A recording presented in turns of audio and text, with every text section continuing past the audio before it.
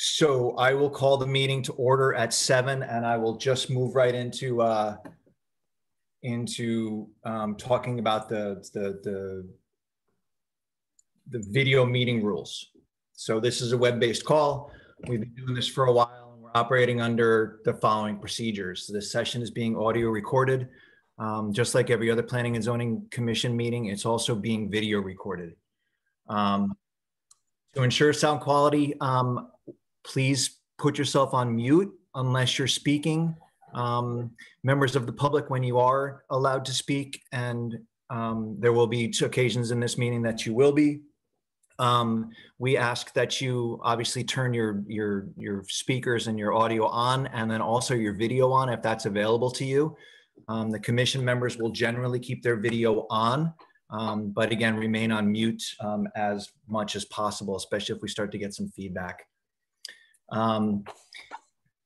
This is a public meeting, and we will all be speaking. So I would ask that everybody pay attention to what others are saying. Let others have their say. We'll all get a chance to say what we want. We'll try not to talk over each other. And if we get to that point where we're talking over each other, I'll raise my hand and ask everybody to be quiet for a moment. During the public hearings, all the normal rules, including stating and now spelling your name, apply. So every time a member of the public wants to speak, please say and spell your name. With that being said, I will move into the roll call. We do have again a quorum. Karen is with us now. So it's myself and Adam and Alice and Wes and Daryl and Karen. I thought I saw David, but yeah, maybe he'll come back. But as it stands now, we've got 1, 2, 3, 4, 5, 6. So we could elevate an alternate to voting status as necessary. So the reading and approval of the minutes. We've got the minutes of July 10, 2021. And that's actually July 8, my mistake. Okay. And not the 10th. Fine. So that's the first correction that we'll make. Right. And then just to go back to last month's, you had asked me to check what the starting times were of the regular meeting of June 10th and the special meeting of June 24th. And those meetings did open at 7:01 p.m. That was something that was missing off of those minutes. So you asked me to check on those. And then also in the first sentence under the call to order of the June 10th meeting, it should read Mr. Winter called the regular meeting to order. So those are just a couple of changes that I'd like to make to those 2 minutes. And I don't think you need a motion or anything. It was just something that you had asked me to check into as from the last meeting. And they have been they have been corrected in the record. Well, they'll be corrected because they'll be part of this meeting's minutes, so that you'll just have to read. You can't go back and change those minutes physically. You make those changes based on the next meeting's minutes. Fine. Okay, great. So then is there any discussion, or it's like a motion to accept the minutes as amended for the July 8th? But then Ann McAndrew had sent in, did you get her email, Matt? I did. Let's have a motion, and then we can have a discussion. Okay. I make a motion that we accept the minutes of the regular meeting minutes of 7/10/21. Second. Great, thanks. So, okay, now Donna. So Ann's comment had to do with the notes from 6A1. Right. And I went back and I did listen to the meeting again.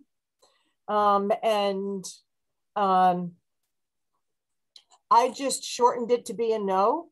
It wasn't a hard no.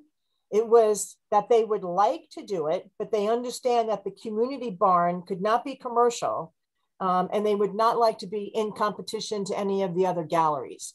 So I didn't see that as a yes, which is what Anne was thinking, but it wasn't a hard no either. So in order to make the minutes completely accurate in light of Anne's comment, would you add a sentence? Would you recommend adding a sentence to change it to say what you just reported? Right. Well, I've already started to do the minutes for this meeting, so I'm including that paragraph in these minutes for tonight, explaining what I heard on the recording from the last month's meeting. Fine.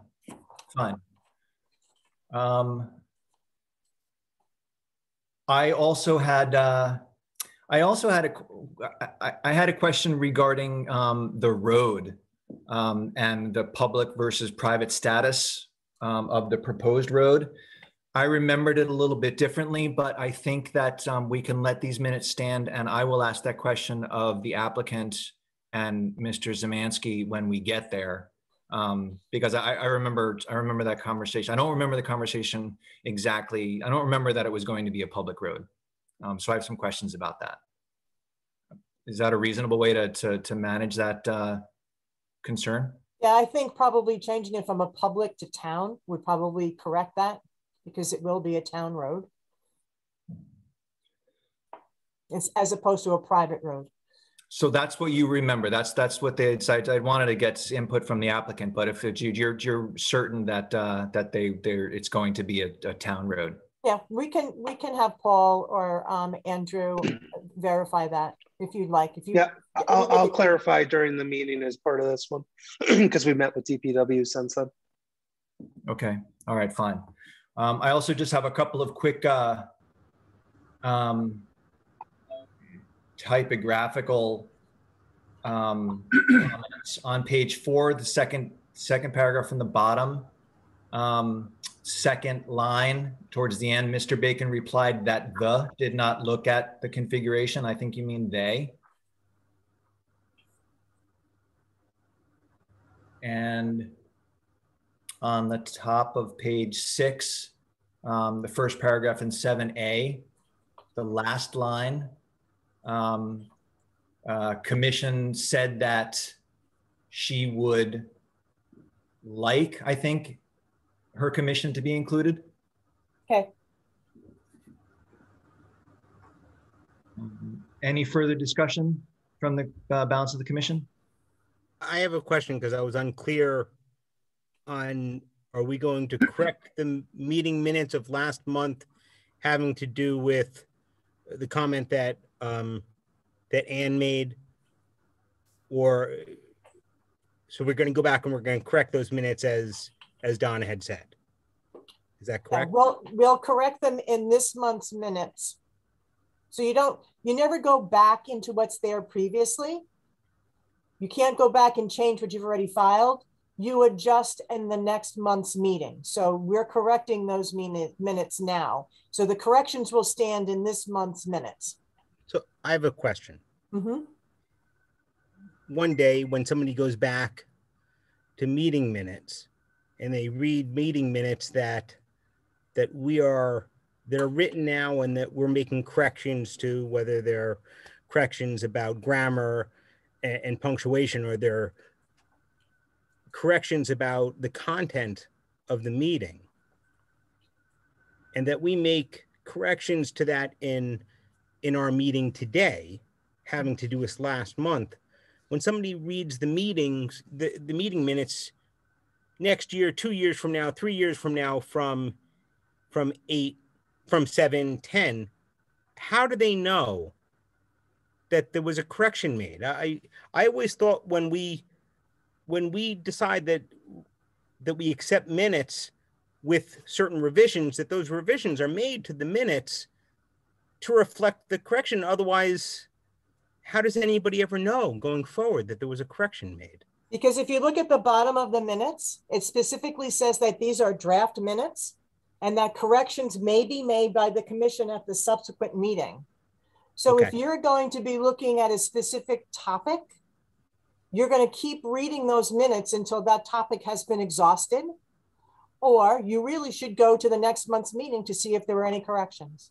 So that's stated on the bottom of every minute packet of minutes that I file. Okay, I'm good with that. I didn't, it's never really came up like this before in all these years, so I never knew that the corrections were never made in the past minutes before. Right. Yep. So thank you. You're So I'll amend my motion to include all the various corrections that we said we were going to make. So also, Adam, you should amend the date. It's July 8, not July 10, as your motion said. Right, it was July 10th, and I think we said that. July 8. Oh, it's July 8, it was the meeting.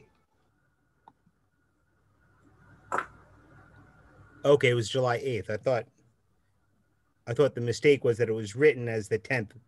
It's written as the 10th, but it's supposed to be July 8th. Okay. Right. Correct. Daryl, are you okay with the amended motion? I am. I second that, resecond it. Great, thank you. Any further discussion on the July 8th minutes? Then all those in favor so signify by raising your hand and or saying aye. Aye. Motion carries. Great. And while we have, while there's a little lull, David, I'm going to elevate you to voting status.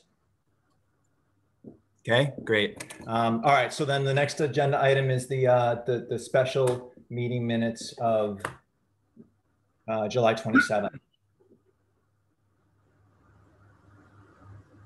And I would look for a motion regarding those minutes. Well, I'll make a motion that we accept the special meeting minutes of 8/12. July 27th. July 22nd. It's just what it said at the top of my page. Sorry. I'll second Second. the motion.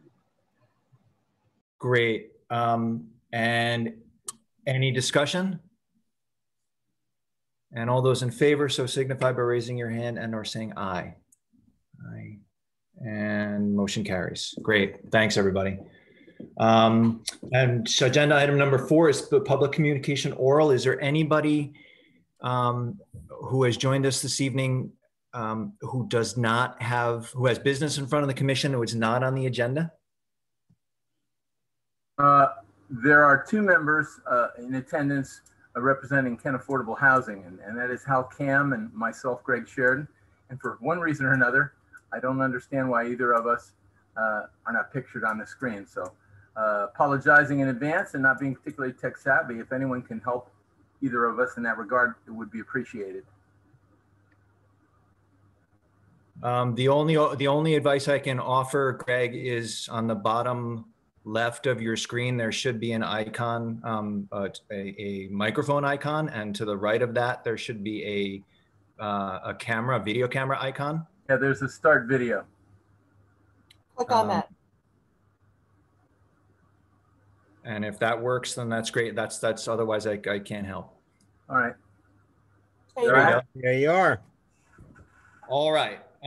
So yes, there are a couple of different agenda items where we will discuss Kent Affordable Housing, and then the letter that was written by, I think, Greg, you were one of the authors. Yes. Yes. Okay, great. Then we'll talk about that, and I believe it's agenda item in the 9s. So unless there's any objection, I would like to go to agenda item 5A, which is application numbers 52-21SP and 53-21C, Paul Zemansky PE, Arthur H. Howland Associates for North Main Street LLC, 0 North Main Street, map 3, block 15, lot 5, proposed conservation development of 13 lots. And I would then, seeing no objections, reopen the public hearing. Donna, is there anything that you would like to add before we read the letters into the minutes? Yes. It is not North Main Street LLC. It is North Main Kent LLC. So I'd like to make that change just for the record. Okay. And I did, I don't know, we can either do this now or we could do it later, but originally, when COVID came in, one of the executive orders gave the commission an additional 90 days to act on applications. Well, as of July 21st, that has gone away. And so now we're back to the regular 65, 35, 65, 35, 65, 35, which is the timing. So tonight would have been the night that you would have had to have made a decision. Actually, tonight is the 35th night. So we do have a letter from Mr. Zemansky as a representative from North Main Kent LLC to request an extension to the next regular meeting of September 9th of 2021. I just want to put that in for the record. That, okay, I got it. We should maybe as a commission not accept that letter until we see how the conversation goes tonight. Sure. I would, I think, start out by reading these three letters. And I will read the first one, and if I could have volunteers for the other two, that would be great. So there are one letter's from Kent Affordable Housing. The other letter is from the neighbors Wasti, and the other letter is from the neighbors Ewer. So this is from Kent Affordable Housing to Angela Bacon, Andrew Bacon, and Eric Teets. And Angela and Aaron, just Andrew and Angelica. Am I saying your last name right? Yes. Okay. Yes. Okay, good. All right, fine. It was with great interest that we watched your North Main Street proposal before the Kent Planning and Zoning Commission on July 8th. Following its discussion of your proposal, the Board of Kent Affordable Housing authorized us to reach out to you to see if you would consider including some affordable housing in your project. We agree that the plans and drawings and your presentation are sensitive to the character of our town and the village. We applaud the representative interior and exterior styling of the homes, their measured size, and the sensitive treating on the exquisite land. If approved and constructed as proposed, it will enhance our community in a number of ways. A new subdivision with 13 homes is a huge event for Kent and its future. It will lay down a new marker for development as Kent's first subdivision in 2 decades. Over the same period of time, Kent Affordable Housing has created its 38 affordable homes in Kent, most of them apartments and all, like your proposal, within walking distance of the village center. We would be gratified to do a walkthrough of South Common and Stewart Farm at a time that is convenient for you. Kent's rich history is one of a diverse mix of economic levels, and its future with work can retain such a mix. The Commission has backed affordable housing since 2001, and the townspeople of Kent have embraced quality affordable housing. We encourage you as developers and the Commission to explore how your new development can contain some affordable housing, homes for sale that will be the market rate homes you plan to market. Think, for example, of a local family of moderate income and good credit that could qualify for a mortgage of $175,000. Think of homes, maybe a dwelling for 2 owner families that would be affordable for its first owners and remain affordable by binding and recorded deed to new owners 20 years out. We but open the discussion here. Planning and Zoning has recent experience with encouraging a housing mix to include 20% affordable housing in its recently created Kent Village Housing Overlay District. Inclusionary zoning found in 8-2I of the Connecticut General Statutes permits P&Z commissions to promote the development of affordable housing as part of granting a special permit. We will be at the P&Z meeting on August 11. We look forward to meeting you and can be reached through SheridanExpress@gmail.com. And it's signed Greg Sheridan, Hal Cam, and Bill Backrack, and copied to Paul Zemansky and the Kent Planning and Zoning Commission. And the second one then is from Joanne Wasty. Somebody want to read that for me? I can read it, probably. Thanks, Adam. Addressed to Donna Hayes, Land Use Administrator, Kent Planning and Zoning Commission.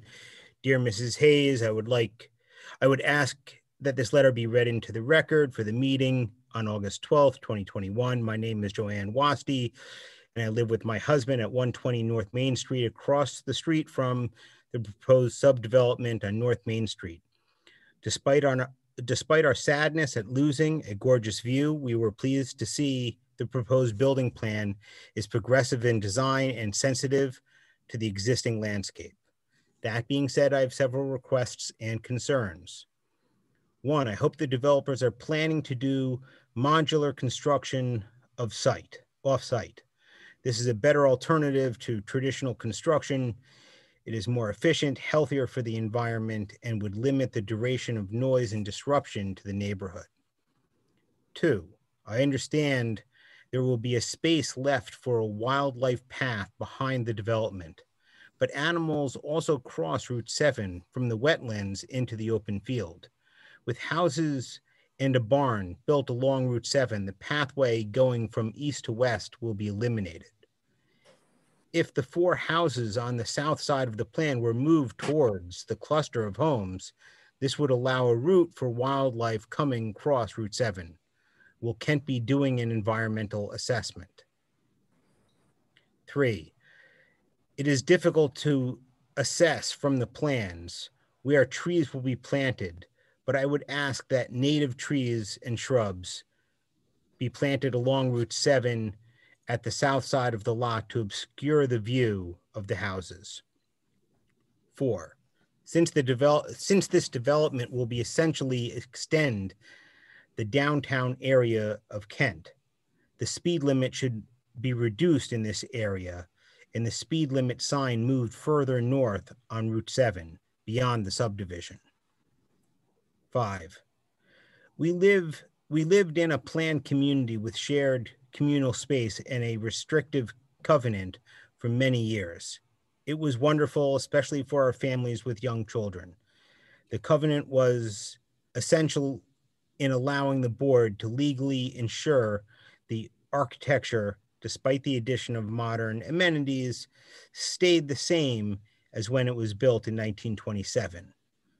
Will there be a restrictive covenant, a homeowners association, or both? And will that be restricted concerning architecture and land use? It is in the best interest of all to ensure that that this development is a success, and I think it could bring new vitality to Kent if done with sensitivity to the environment and the town. Signed, Best, Joanne Wasty, 120 North Main Street, Kent, Connecticut, 06757. Thanks, Adam. And then the third letter submitted by Dorothy and David Ewer.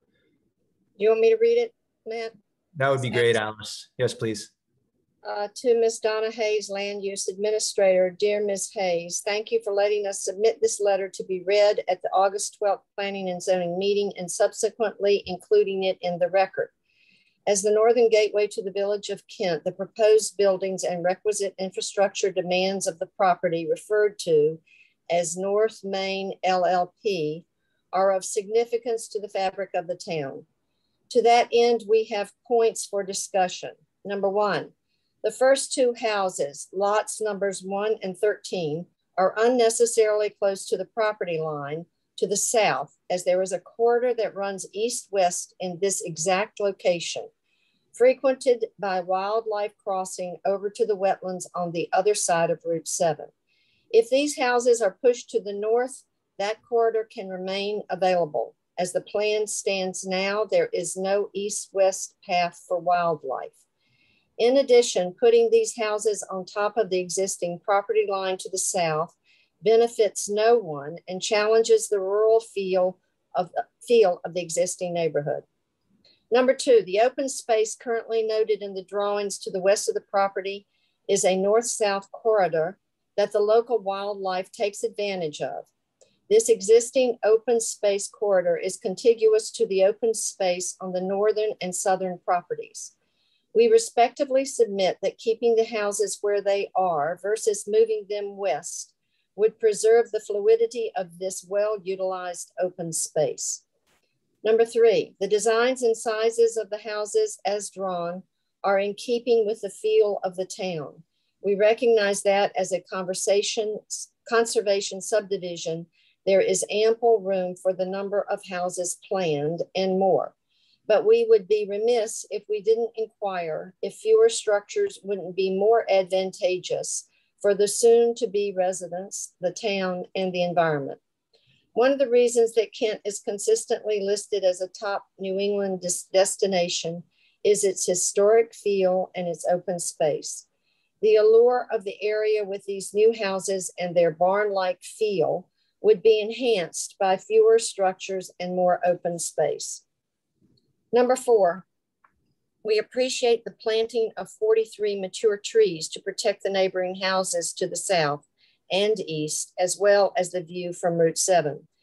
Because lots 4, 5, 11, and 12, etc., are on a hill, additional trees, mixed, deer-resistant, evergreens, and deciduous, should be planted part way up the hill to protect the rural sightlines from Route 7 when headed north. Number 5, as these houses are being built to attract young families, it would be ideal if the town could work to mitigate the excessive speeds on Route 7, where these houses will stand. The speed limit change northbound from 30 miles per hour to 40 miles per hour is before the entrance to the new homes. Moving it north of the entrance and improving the compliance would enhance the safety of the new residents. Thank you for the time to address our concerns. We certainly understand the benefit of attracting young families to Kent, but it is worth noting that progress, when not carefully undertaken, can be a step backwards. Respectively submitted, Dorothy and David Ewer, 119 North Main Street, Kent, Connecticut. Thank you, Alice. So I think that I would like to hear from the applicants and Mr. Zemansky, if there's anything that you'd like to convey at this time. Yeah, good evening. For the record, Paul Szymanski here with the applicants. We're going to give you a brief update tonight where we are with our progress with respect to the application. We have some slides to show tonight. Now that we've met with Mr. Osborne from Public Works and reviewed the roadway, we're going to get him some test pits in the stormwater management areas. I just wanted to make sure before we finalized the plans that any comments that he had, we could incorporate into them. As we had discussed a little bit at the last meeting, it is proposed to be a town road, but we are taking on as part of it the maintenance of the road shoulders, the maintenance of the stormwater management areas, and the maintenance of the catch basin structures themselves. So that means removing the sediment on an annual basis. So in essence, the town's responsibility would be for the plowing of the roadway and its eventual replacement several decades down the road.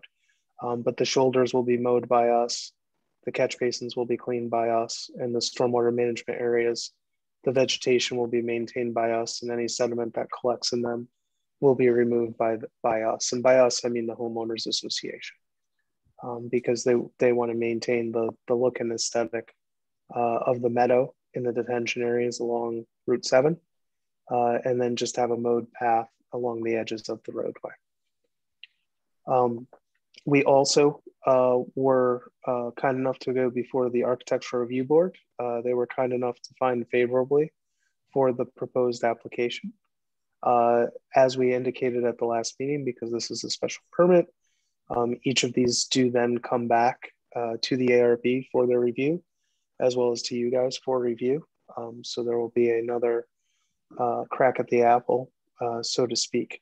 I'm going to share, Donna, I can share my screen, right? Yep, you're all set, Paul. Okay, cool.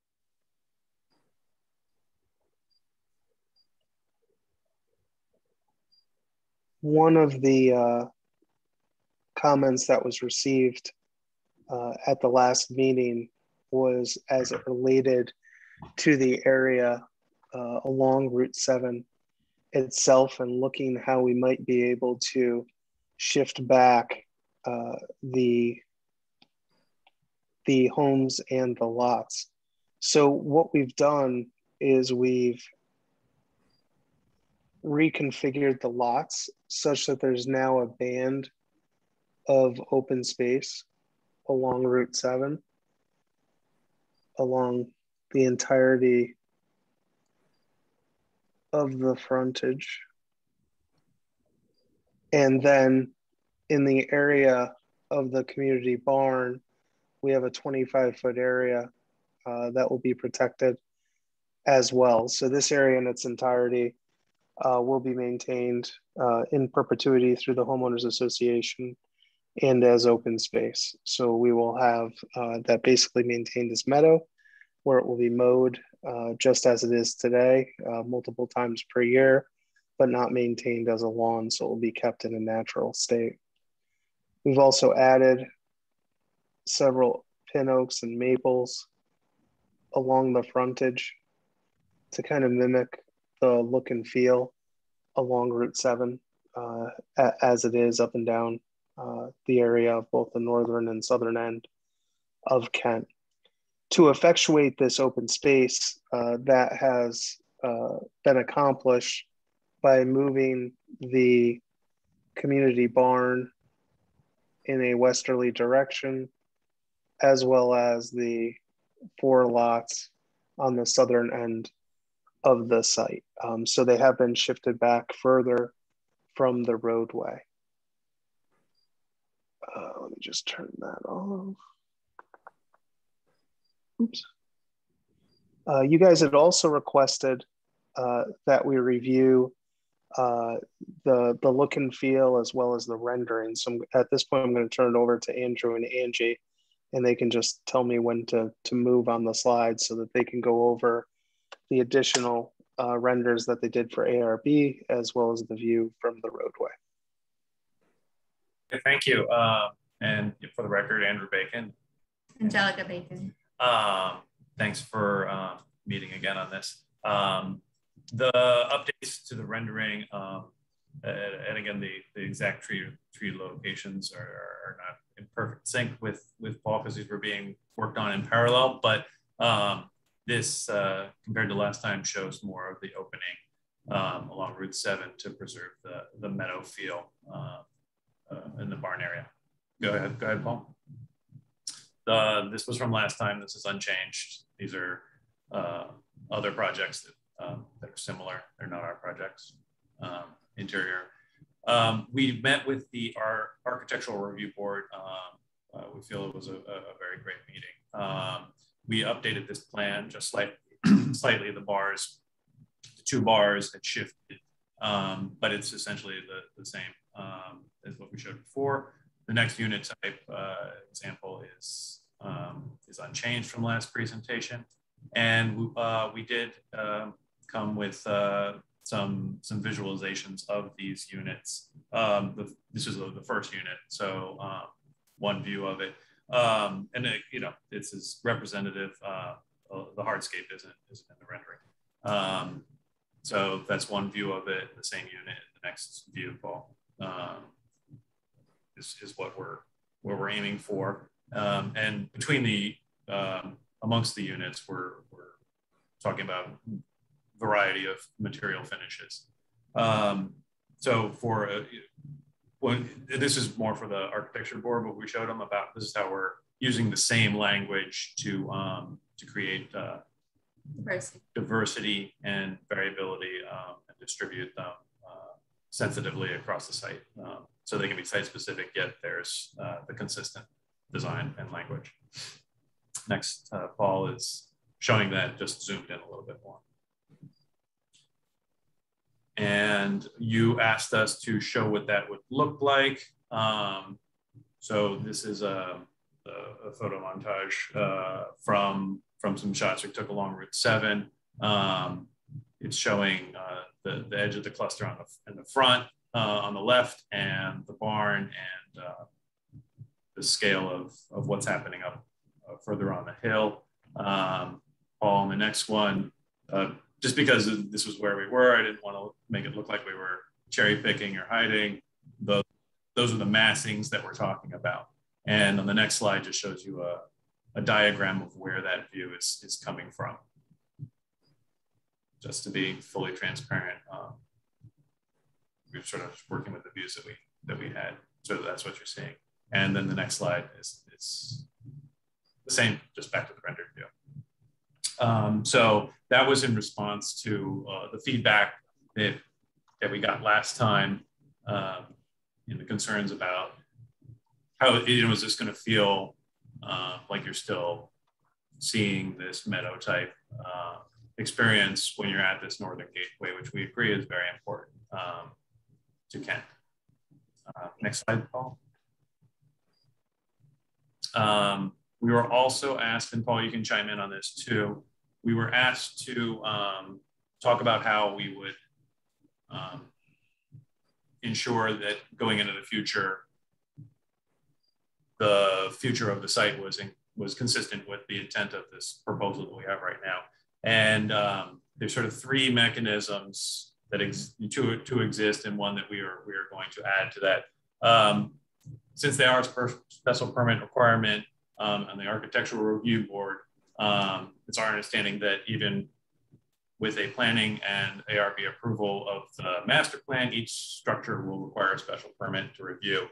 So any new construction or demo would require a special permit review in kind. The existing zoning regulations that we're working within, and because we have done this cluster cluster concept, the lot sizes are already small, so there is just a geometry and limitation of the size of what can happen. Our height restrictions are effectively limiting us to 2-story structures. We already have detached garages in our proposal, so there are barriers to adding additional outbuildings without special approval. So those are the existing things that make it difficult to change the intent of the proposal, but we're also going to have a homeowners association and covenants within that, not limited to this list, but there would be approval for any new construction of significant alterations, demolitions, additional outbuildings. Same for hardscapes and significant landscape alterations, stuff that would impact the view corridors or the scale that's beyond just local, like small plantings. We would include in that specifically a large caliber tree addition or removal. The covenants will have design guidelines for cladding materials, finishes, fenestration, roof style, building type, et cetera. Stuff that would be consistent with the proposal. And similarly on the landscape guidelines, the intent is to keep it in harmony with the meadow and wooded areas that the site has both of, and that things should be complementary in species and scale. And that's the update to the presentation, and we can continue the discussion. Either Paul, you can take over again, or yeah. Can you guys see me now? Okay. For the record, again, Paul Szymanski, SZYMANSKI, and get my spelling right. Sorry. And that's those Bacon with 2 C's, BACCON. So we're still doing a little bit of work. We just didn't want to give you guys a change, knowing that there might be tweaks with Rick. So that's why we didn't send you a progress set, because we don't want to inundate you with plans that are constantly changing. Now that I have his plans, I'm incorporating that. I'm meeting with the fire department as it was requested, WPCA, doing the test pits that Rick requested. And we've also been monitoring the speed, because we have the benefit of the radar on the speed limit side directly adjacent to our curb cut. We are finding that the speed is in the order of 35 to 40 miles per hour. There are renegades that are occasionally exceeding that, most certainly. But the overwhelming majority is 35 to 40 miles an hour, which was surprising to me. I honestly did think it was going to be more going southerly into town, but it is not. So I know Matt had requested the sightline analysis. Now that we have that data, we're almost complete with that map as well.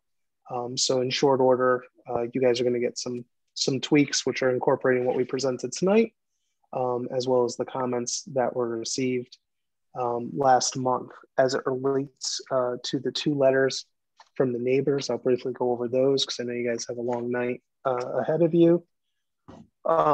As part of the revisions that we've made since the last meeting and looking at the potential for wildlife to cross from the easterly side of Route 7 to this side, we now have incorporated that corridor 25-foot wide band southerly to northerly along our property line along the road.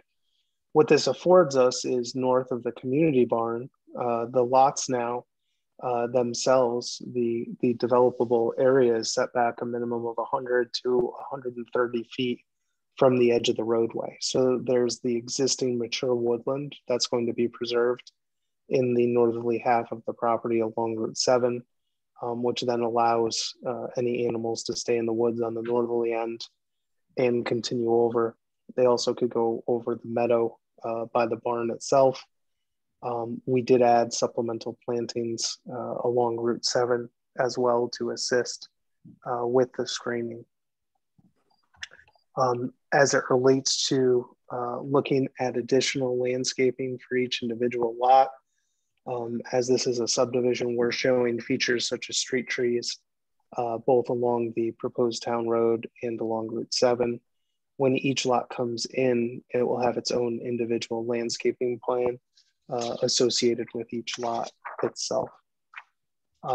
We are in agreement with respect to the speed limit. So we are submitting to DOT both of the letters as they are in the close area of the proposal as residents who have lived there, so that the DOT can see the experiences and the concerns of those who already live there as it relates to the speed that currently exists on there, the speed limit that is.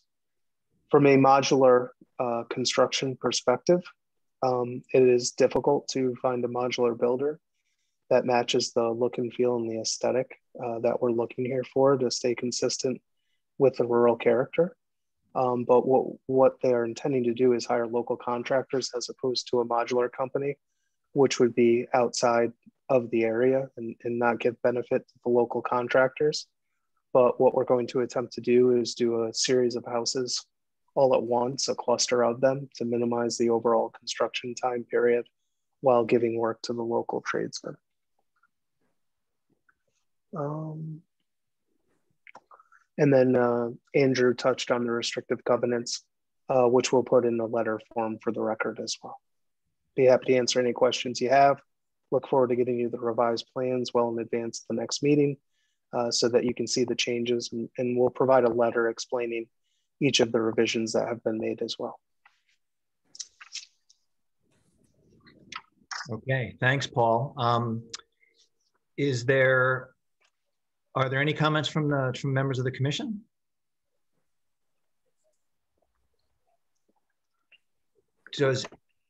Do any of the members of the commission have an opinion as to whether the site layout is enhanced by pushing those 4 southerly lots further towards the west, as Paul has shown us tonight? Hey, Darrell. I thought that it was an enhancement to have that buffer from the road. I thought that the rendering of the view channel looking northward as you exit town, I think the focal point was the barn and the meadow, not necessarily the home. So I think stepping them back a little bit did contribute to that effect. And I think having a few mature canopy trees along the road keeps the density low in terms of vegetation. So once again, you have that open experience of driving northward and having that relief from town because of the western meadows.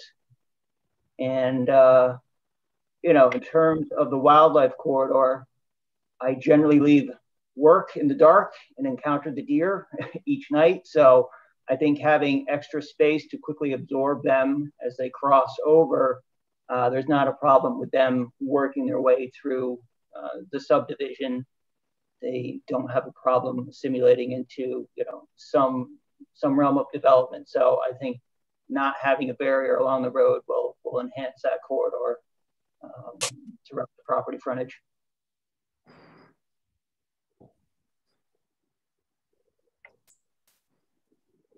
Okay, so Paul, you're sharing your screen, so I can't see anybody else. So if anybody, Oh, sorry. Let me stop. I'll stop. Sorry, Matt. Oh no, How's that? Is that good? That's yeah. I can see everybody now. Okay, sorry. That's not that I didn't like looking at that pretty picture. Although I have to say that how much nicer would it be if those if those power and cable and overhead lines were underground? Amen. I was thinking the same thing. Commissioners, members of the public, any comments? Okay, then I will get on my soapbox just for a minute. Matt, I think Greg had his hand up, and I know Dorothy just came out of no video, so I don't know if they want to speak or not. Okay, great. Then I'll step down off my soapbox and open the floor. Greg, yeah, hi, Dorothy. Sorry, go ahead, Dorothy. Thanks so much. And I'm sorry, I don't seem to see a picture, but I'm here. So I'd love to, could you tell us your last name, please? Yes, it's Dorothy Ewer. I'm here with my husband, David, and we submitted our letter. Thank you so much for reading it. I would like to address the fact that the southernmost houses are so close to the property line. And is it possible to move those a little bit to the north? It just seems unnecessarily squished. And yes, that would address the animals going from east to west. So I feel like that one note on our letter wasn't discussed. And I would love to see that. Also in the rendering, I noticed that you did from Route 7, you can't see those first 3 houses. And that I think would help all of us to sort of visualize this from the neighborhood standpoint. So it's sort of, we see the barn and we see the edge of the 4th house, but I'd love to see what it looks like directly on that property line. Paul, would you speak to that line of proposed arborvitae along the lot line there, and tell us what you think that does to that property edge?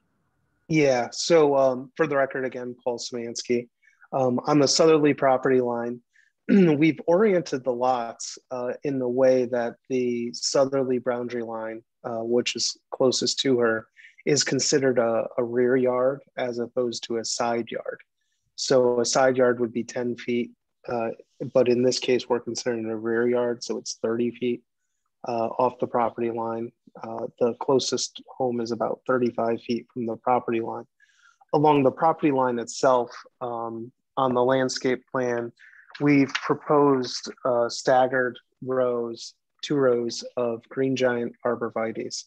So for anyone who's not familiar with green giants, they are a evergreen tree.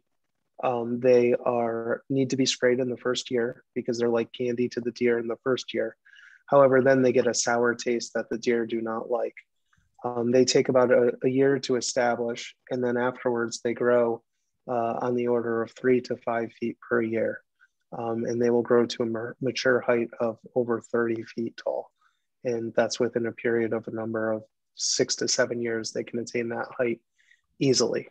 So there will be, between the homes and the common property boundary, a evergreen barrier, staggered evergreen barrier, so that it completely fills in along that southerly boundary line. And it kind of looks like an old time windbreak that they used to have between typical properties when they were all farms. Thank you. Thanks, Paul. Any other comments from the public? Yeah. Greg Sheridan, speaking for Kent Affordable Housing this evening. I'd like to begin by simply thanking the developers for granting us some meeting time with which to share our differing viewpoints. And I want to also include Paul in the fact that as we look at this development as it's presented before us, there's so many laudable and notable things these people are to be congratulated for. I told them that when we looked at them and saw that they were not McMansions and they were not 6 units dividing up the same amount of property, we realized right away that we might have some people that were simpatico with some of the things that Kent Affordable Housing advocates for.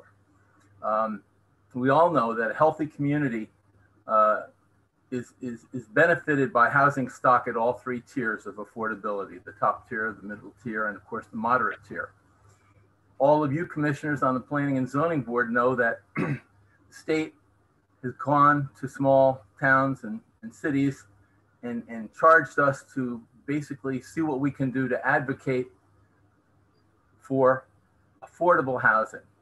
Now, in this instance, what we have come to the developers with is not something that's similar to what you're familiar with what we've done before in town, because obviously we have developed apartments, and there's no place or logic to have something like that be involved in this type of development. We also looked at the sensitive planning of the balancing act of open area and concentrated areas to get the density that economics require, so this venture can go forward and be profitable, or in this instance, we smile at each other and say break even, you know, or something like this. But nonetheless, we, in our audacity, laid before them the possibility of adding yet more. And that yet more that we asked for them to pass judgment on was whether in fact there could be an additional unit or an additional 2 units if you chose to look at the one additional building that we thought could be possible, that would in fact be 2 homes side by side, and of course be units that would be affordable by the guidelines that we have to work with for the state. And I'm not going to bore you with all the details that we went through, but again, I'm going to thank the developers for being gracious in the audience they granted us. But I want the Planning and Zoning Board to understand that right now, you are the people that are targets for Hal and my presence here tonight, because you, as each one of these things come up, have the ability to stand back and look at this and say, okay, can we add a little bit to what we need in this town as each future development comes before us? I think there's a way, but I will be truthful in saying I don't even begin to have access or understanding of the economics that the developers are dealing with. And having said that, I'm going to leave it in each of the members of the Planning and Zoning Commission's mind to rack their brain and see if there isn't, possibly a way for us to look at this and include something that would be beneficial to our town and community. The one other thing I'm going to say, though, as being a designer and having been involved in projects for all of my professional career is, we've talked a lot about animals and how they go north-south and how they go east-west. I know that animals are very much like people, and people adapt. Route 7 has probably changed its direction over the course of 75 or 80 years, and we've adapted. The animals will do the same. There's no huge fences. There's no solid stone walls to prevent them varying from what they are doing right at this particular moment.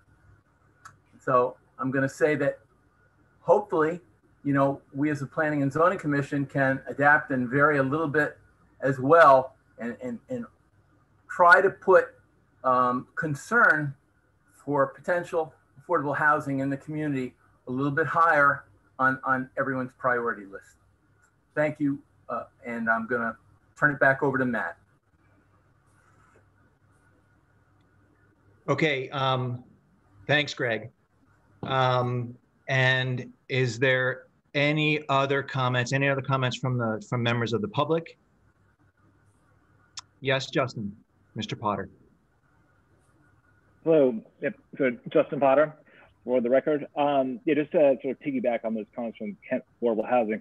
So Kent has done a very good job relative to other communities in the northwest corner, regarding affordable housing, but it's still 100 units short of its obligation under 830G. Now, just to back up, this development is a tremendous benefit to Kent. Our housing market is exploding. There's a tremendous amount of demand. Property values have gone up 30% in the past year. So adding these 13 units will increase the 830G requirement that the state has set. So, and it seems like a tremendous opportunity to add some affordable housing to this development. It's on town water and town sewer. So, to me, a beautiful thing about Kent is you have the density in the downtown with the backdrop of the wooded undeveloped hills. And I think 2 more houses there would be a nice addition, especially if they are affordable as under 830G. So, just piggyback on those kind of affordable housing comments. So as someone who drives down Route 7 routine, I just want to add to the comments of the neighbors that were sent in just regarding the speed limit there. It's sort of it's a blind corner, pretty blind corner coming around the on Route 7 going south there, and so it'd be great if that speed limit could be moved back to 30 miles per hour, to the north. That is all. And again, thank you. This is a beautiful development. 13 homes is tremendously meaningful during the time when we have a severe housing crunch in Kent and beyond. Thank you. Thanks, Justin. So I have a question for Paul. Paul, I know that you said that you were going to include the speed limit in a letter to the DOT. My question is the DOT the agency responsible for sidewalks, or does that fall more to the town of Kent? In all the projects I've done on state roads, they've never volunteered to put in any sidewalks. So that doesn't make sense to include in the letter to the DOT regarding the extension of the sidewalk from just down the road to up to this proposed subdivision. Oh, it certainly doesn't hurt to make that request as a formal request. If you'd like to make it, on our behalf for them to consider that, and that the commission would find that favorable as well. That allows in the future, if there's grant opportunities through regional grants, if that request has been made and part of their record, that assists in the future as well with any grant opportunities that there might be. Okay, thanks, Paul. Comments from the commission? So on the sidewalks, as a former member of the sidewalk committee, I say that there was discussion of including a sidewalk all the way up to it, that this was in our thinking for some time, this development here. It's, I think it would be a town project, and if, of course, the town could ever see to getting their sidewalks together, that this would be an advantage too. Thanks, Wes. I wanted to from the public. Sure. Who's speaking? Oh, that's David Ewer from 119 Main Street. Okay, sure, David. Yeah, a couple of questions. One is, what is the length of construction period they expect for the full finishing of the project? Question number one. Question number two would be, if a sidewalk goes in, who's responsible for keeping it shoveled and maintained and whatnot? And is that going to be a town expense? And is this, if this is going on town water and sewer, I guess they're going to have to run that up along the road as well, correct? So if those are the three questions, then I would ask the applicant. One more. Is the financing in place? Do they have the full financing to get the stuff built? I'll let them answer for themselves, but they indicated last month that they had the financing in place. Great. But so those are four questions. Paul, you want to take those? Yep, definitely. Financing is subject to the local town approvals, obviously. No one wants to lend money until we have the ability to construct. So there's just that one minor caveat. As it relates to the sewer and water, yes, it is being extended down the roadway itself. As part of that, we have to patch it in a manner that the DOT requires. They have specific requirements where we have to mill on both sides of the patch so that it won't settle and crack unnecessarily. Sidewalk maintenance is a great question that I cannot answer off the top of my head, but I will get that answer for you. Thank you. And length of time? Oh, sorry. Andrew and Andrew, you want to chime in on that? I don't have a definitive answer specifically. Obviously, from the moving target is shovels in the ground, and it's all, of course, approval dependent. As Paul mentioned before, the goal is to minimize everyone's interest to minimize construction time, of course, and to that end, trying to take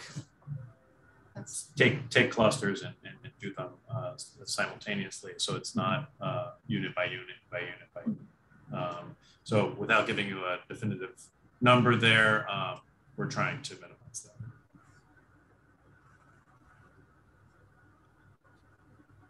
And Ms. Wasty, I see you've got your hand up and you're on mute. There we go. So I have a question about the water and sewage. So Name right and spelling. I know I just said it, but would you say it for yourself? Joanne Wasty. Great, thanks. W-A-S-T-I. About the water and sewage, we, have sewage, but we have a well. So there's no water going as far as our house right now. So if the water is going to this development, it goes past our house, does that mean we will have to go on town water? No. It won't? Sorry. Okay. Sorry. Can I answer that, Matt? Sorry. Yes, I can't answer it. So it would be great if you could. And can we go on town water? Yeah, so the answer is you do not need to connect. You will have the opportunity to connect in the future if you would like, but you're not forced to connect in any way. Similar with your septic, you do not need to connect. We don't you would have the ability. You have sewage? We have sewage, yeah.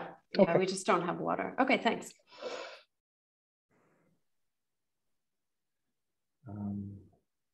Great. I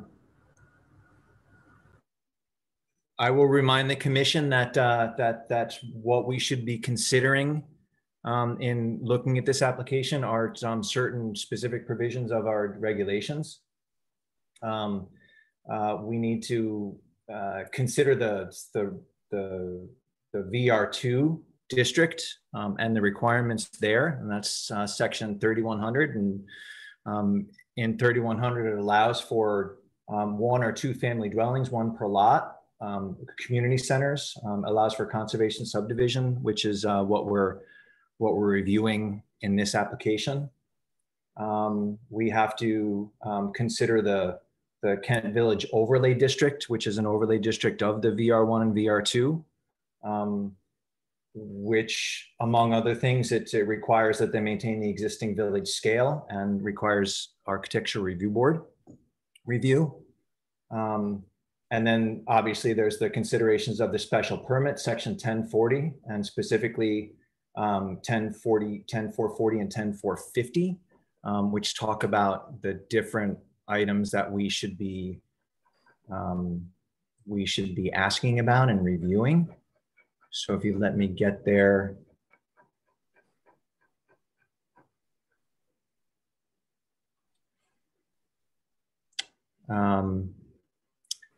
This is 10440. This is zoning purposes. Is the proposed use consistent with the purposes of the regulations? Has the environmental protection and conservation been addressed, reviewed, considered? Has the neighborhood compatibility been reviewed? Is it a suitable location for the use? And are the improvements appropriate for that zone? At 10450, there's design considerations.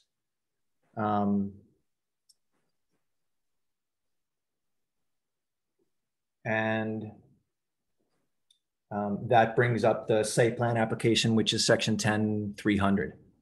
And if we go back to 10-350.5, that really gives us a good roadmap for what we should be considering.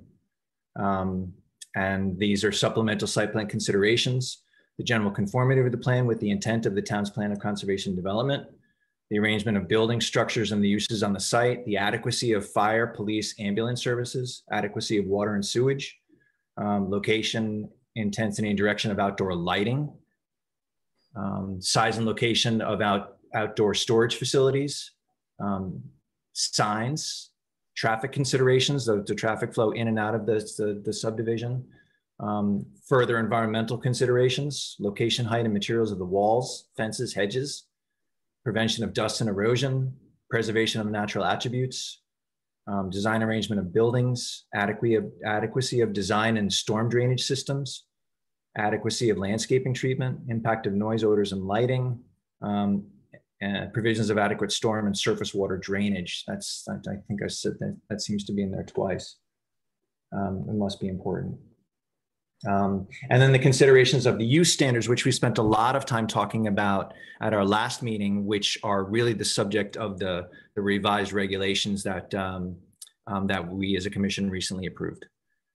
So within those parameters, if there's anything that we would like to ask the applicant before they go and finalize this next set of documents for us to review next month, either now or very soon after this meeting, we should get those questions or comments to the designers so that they can incorporate our concerns.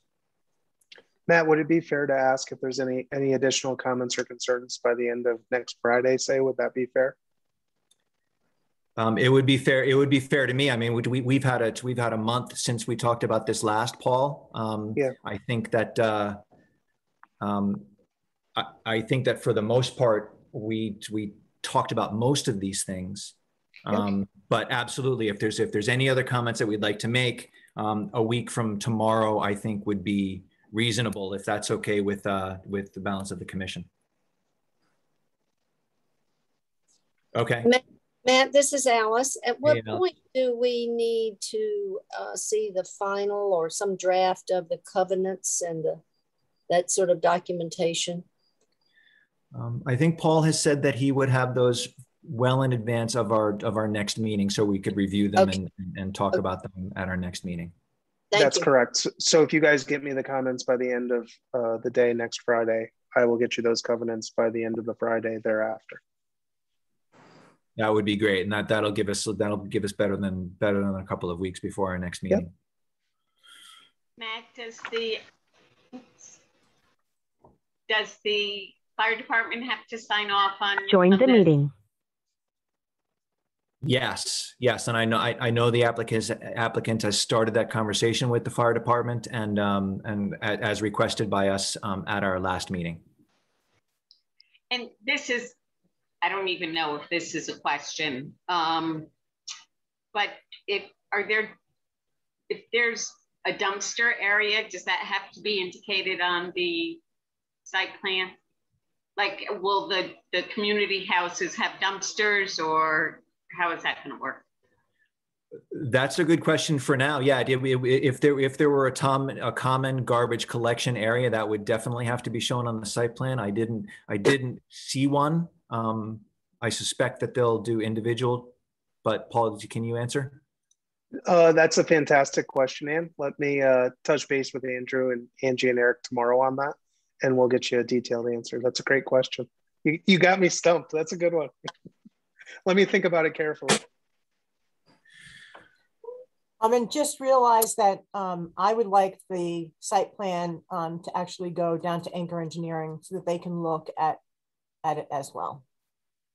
You know, just the overall plan. And Paul and I had talked about this when we did the site walk the other day. So, you know, that's going to be included in the timeline as well. So the sooner we can get Paul any information that he needs to do what he needs to do, then we can get the information to Anchor Engineering. And if they're as busy as my office is, you know, we might not be able to get an answer back from her in time for them to respond by September.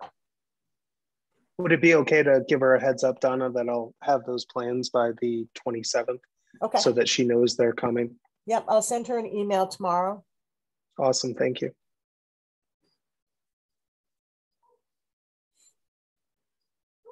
Anything else? Greg, I see you've got your hand up. You're on mute, Greg. Not yet. Now. If I may, I'd just like to punctuate what I said earlier, which is that there are two people I'm speaking to tonight, or two groups that I'm speaking to tonight. And the developers have been gracious in giving Kent Affordable Housing an audience for a back and forth. So what I want to do now is I want to reinforce my mission, which is to have the planning and zoning commissioners all be mindful of what we as a town have been charged to do, which is to, look, find, and affect more affordable housing. And I've been back and forth with Andrew and Angelica, and we've talked about, the next time out, the second chance, and we smile and we laugh, and I know they're well-meaning, and I understand that. But everybody has to deal with their self-interests, and their self-interests are different than Kent Affordable Housing right at this point. But I want to be sure that the planning and zoning members understand that affordable housing is part of their mission. And I want to make sure that everybody that comes along isn't given a mulligan for a second chance. So I'm going to end it by saying that when we started doing what we were doing a number of years ago, people shook their heads and said, good luck with that. Everybody knows what NIMBY means. And in the course of time between then and now, we've demonstrated that affordable housing not only fits and blends nicely into the town of Kent, but is a real attribute. Thanks very much. I'll turn it back over to you, Matt. Great, thanks, Greg, and thanks for the reminder. I'll speak for the commission in assuring you that we understand the importance of affordable housing. In this case, I think that we're wrestling with the preservation of open space and the minimization of the development on that parcel. I will ask the commissioners if they would be willing to request and approve a couple of extra lots, meaning that there would be less open space. We wouldn't make we'd have to ask whether we'd make our 40% plus our 15, but would the commission members be willing to trade our stewardship of the conservation lands for stewardship of the housing stock? Matt, may I speak? Yes, Karen. I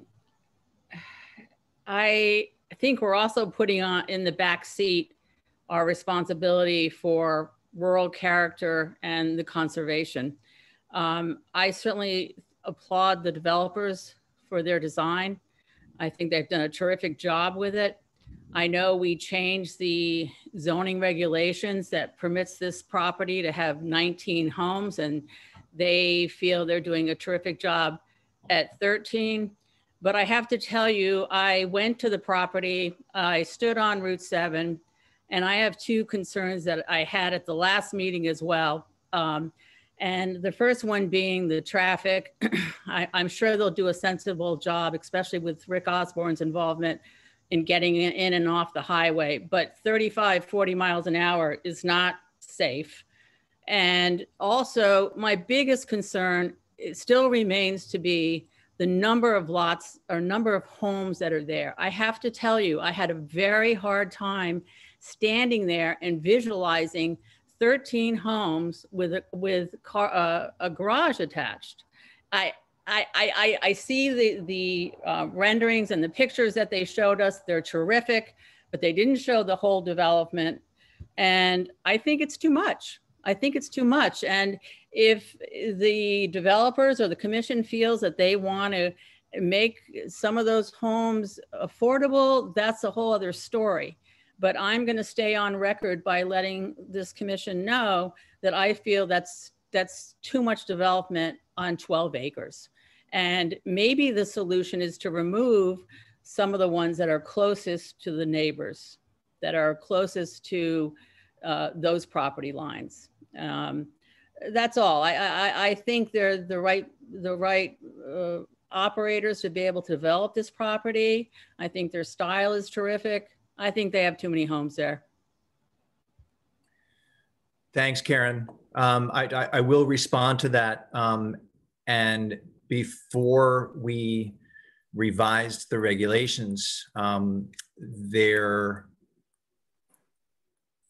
zoning was the same as the VR2, which allowed for ultimately the same number and slightly less. It was 18 or 19, maybe it was 18.8 versus 19.2 lots without the open space requirement. So I just want to make that clarification that the regulations before we changed them didn't allow for a conservation subdivision in the VR2. So it gives us some flexibility. I agree that 13 homes out there is it's going to be a change, but it's for me, it's far better than 19. I agree with you, and we don't need to hash this out in public, but you know, the problem is, as I say at the opening of my statement, we also have a responsibility to keep the rural character and conserve some of our properties, and that's the northern gate to our town. And I just think it should be a smaller development. I think what they're doing is terrific. And I think the open space that they've preserved, although now there's a building out in the middle of it, is also very good. But I think they should drop the number of homes. Just my opinion. Okay, thanks, Karen. Justin, you had your hand up. Yeah, so first, this is a village residential district. It is under the Kent zoning regulations. It's intended to be a residential area. The rural use area is where the open space is supposed to be preserved. And sort of going back to the minutes and seeing how this conservation district overlay sort of got put in there, is because this is a request from the developer to change the Kent zoning regulations to accommodate what they wanted, and what they wanted is beautiful and it's great. But traditionally, well, you're coming from New York City, if a developer comes to the community board or the zoning agency to request a change in their favor, usually the zoning board goes back and says, we want something in exchange for this zoning change that you're asking for. Kent has tons of open space, but something that's missing right now is affordable homes. So I think the zoning commission should sort of use this opportunity, sort of acknowledging that they gave the developer what they wanted to, allow them to partner with the Kent Affordable Housing to include 2 more homes. I understand your position. I for one believe that we crafted a good regulation for all of us. But does anybody else have anything to say before we wrap this up? Yeah, one more comment from David Ewer. Yes, David. I would applaud what Karen said as far as the open space. I agree, Kent has a lot of open space, but I don't think you want to fill it on the way into the village. There are better areas to fill up with more dense housing. And it's not when you have people coming into a small town village, old New England feel. You want to surround it with a lot of development. You want to have that where it's not as visible and not on one of the 2 or 3 main roads into town. That'd be my advice. And so I agree with Karen on that. Okay, thank you. And thanks everybody for your comments. And I don't want to sort of cut this off before everybody's ready, but I would like to move towards moving on. Is there any objection to continuing? So I'm sorry, we have to accept the request for extension. So I would look for a motion to accept that request. I make a motion that we accept the extension. I'll second. Great. Any discussion? Then all those in favor, so signify by raising your hand and or saying aye. 1, 2, 3, 4, 5, 6. Motion carries. Thank you for your time. Yeah, great. Thank you, Paul. And we will, Donna, do I need a motion to continue the public hearing? Okay. I would look for that motion to continue the public hearing until our next meeting. I make that motion. I'll second. Great. All those in favor, so signify by raising your hand or saying aye. And motion carries. Okay. Thanks again, everybody. To the members of the public and the applicant, it was another good discussion, and we'll see you in 30 days. Okay, so we're going to move on to agenda item 6A, and I will read that 6A1, and I'll read that legal notice. Donna, do I need to read both the legal notice for the website and for the Republican American, or are they essentially the same thing? I could just read one. Yeah, read the one. I would, you know what? I would read the one for the town's website. Okay, great. So I'm there now. So Kent Planning and Zoning Commission, 41 Kent Green Boulevard, Post Office Box 678, Kent, Connecticut 06757. Notice of public hearing. The Town of Kent Planning and Zoning Commission shall hold a public hearing via Zoom meeting on Thursday, August 12, 2021, beginning at 7 p.m. to discuss and possibly act on application numbers 71-21C and 72-21SP, Kent Station LLC, 9 Railroad Street, map 19, block 42, lot 15, change of use from retail to residential per subsection 4124.26 of 4124.26 period. Any corresponding documentation will be attached to the official agenda. At this hearing, persons may participate and be heard. Please note, written communication must be received by the land use office at least 24 hours in advance of the meeting, and the Zoom meeting number can be located on the official agenda that will be filed on the Town of Kent's website a minimum of 24 hours prior to the official Zoom meeting. Matthew Winter, Chairman. And Donna, with that, is there anything that you would like to add before we turn it over to the applicant? No, basically what, if you remember, we tweaked our regulations in order to make more residential in the commercial district. And that was done quite some time ago, trying to get a surveyor to come in and do a site plan at this point in time takes months. So they were a little bit behind. So now they are now coming forward to actually make the change to those 3 structures that are located next to the Kent Pizza Garden. So this is the official change of use so that they will be in compliance with the new regulation that was put into place. Great, then I will turn this over to the applicant. I see Messrs. McBee and your intrepid designer. Thank you for seeing us tonight. And, you know, we're excited to be able to get started on this. And it's really not our intent other than, you know, repairing things on the exterior to make any exterior facing changes to these buildings. So it's really at this point, you know, we did get the site plan completed here. There is a small storage shed that's not sited properly. It's actually in the setback. So we're proposing to pick that up and move it to the back of the property. And then we also, for these residential units, although we own 60% of the parking lot that's shared with the Pizza Garden, we would like the residential units to have their own parking.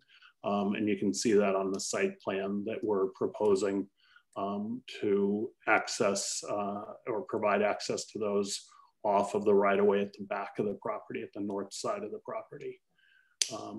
And that's really what we're looking to do. I think Tassos has come up with a great interior plan for us, and we're looking forward to, I mean, certainly the buildings need new roofs, that sort of thing, but they'd be in keeping with the current style.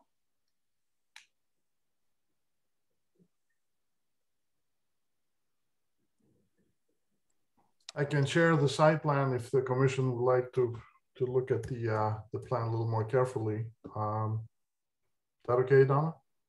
Absolutely. Okay. There we are.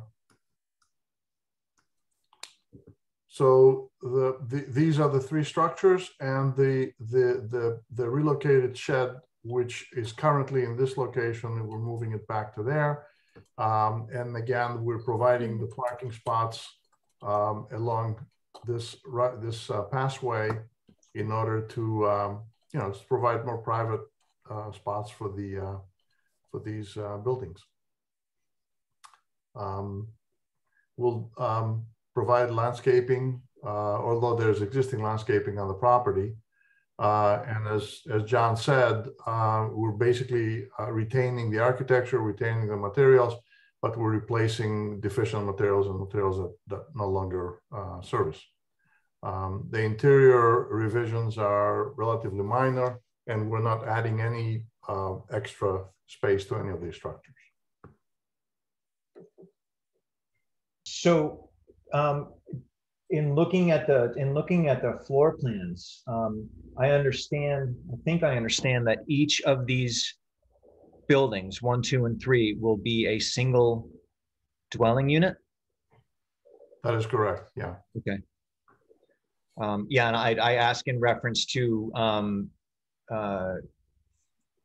41, 24, 26A, with regard to the lot area size required for each unit, and you're well within the with 3 units, that's 16,000 square feet that's required. No, I'm sorry, it's 12,000 square feet, and you've got 17, almost 18. Okay, so that's, and you're not planning on doing any, I think you said that you're not planning on doing any exterior renovation, but then you said that you were going to replace finished materials that are not serviceable. Does that include anything on the outside?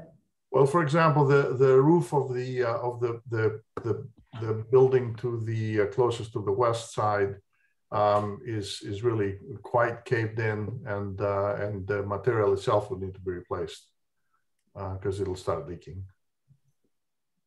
And what about on the railroad car or the 1.5 story frame building in the 1.5 story frame building? I believe the roofing is relatively new. We're not planning to do anything to it. The railroad car also seems to be fairly sound, and I don't think it needs, there may be repair here and there at the edges or some flashing, but that's it.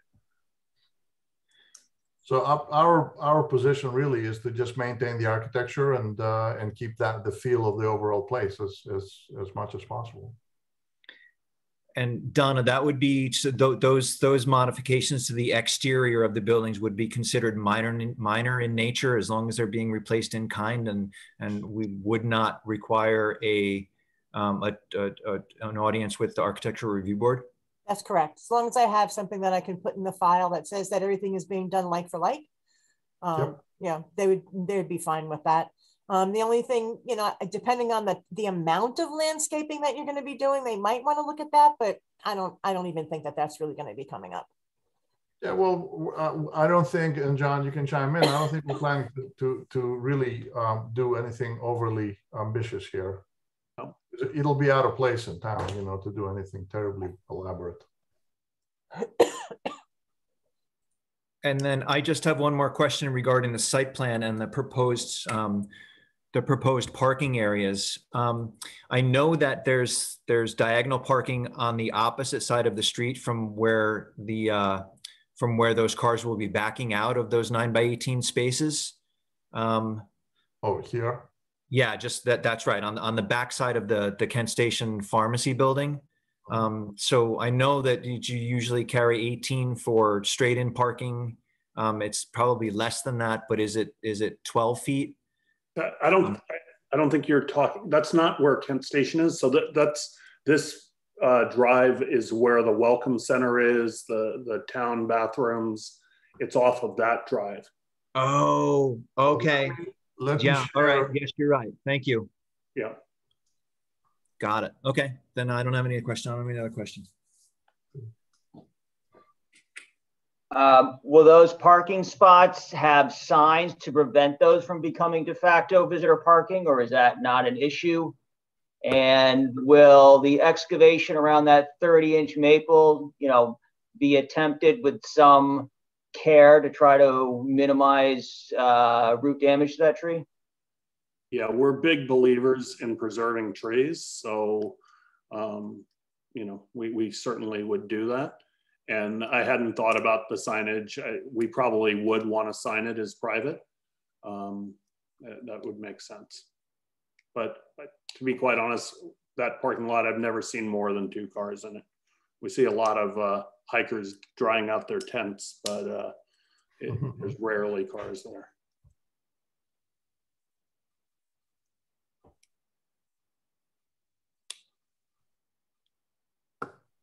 Question, what would you do with the double door that's on the larger house building? Let me share with you, I have a set of preliminary drawings. What we would probably do is essentially leave the doors where they are. I don't think there's a need to, and I will share that screen with you.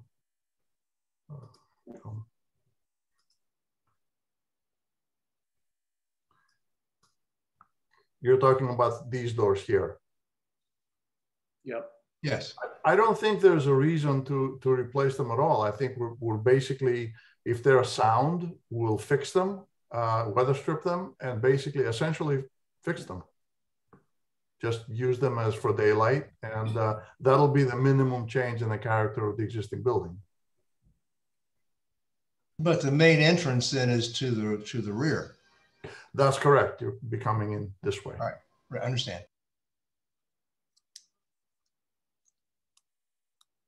So basically this gets reoriented because the parking is on the other side. So as you drive in, you walk to a pathway and you get to it. Correct.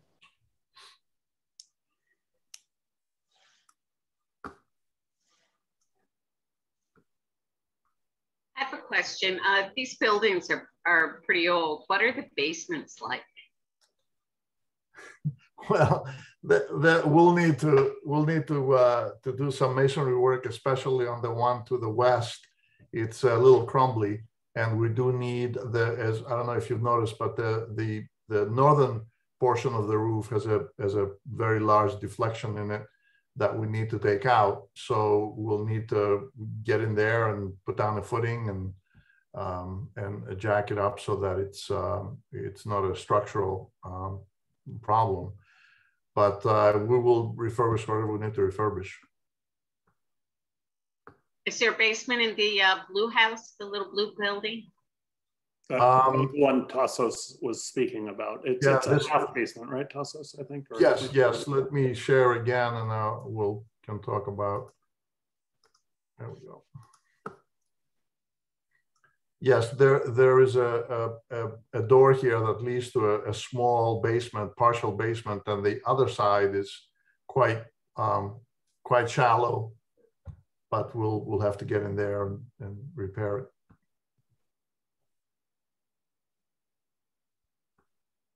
And then the yellow house? The yellow house seems to be in reasonable shape for its age, and the foundation seems to be reasonable age. It was redone not too long ago, so they basically shored up things and insulated, and it's not in bad shape actually. The basement? Okay. It's a full basement, as I recall. Right. There's some mechanicals down there, and the access is over on the east side of the building. Thank you.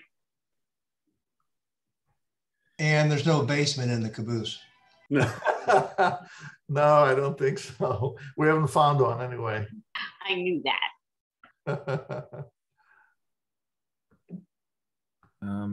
Are there any other questions? Also, in this picture, you see the propane tanks. I mean, it just is a personal pet peeve of mine. So it's our intent to, and we've checked with the health department, it's our intent to bury the propane tanks. Yeah. I just don't like seeing them. Mm-hmm.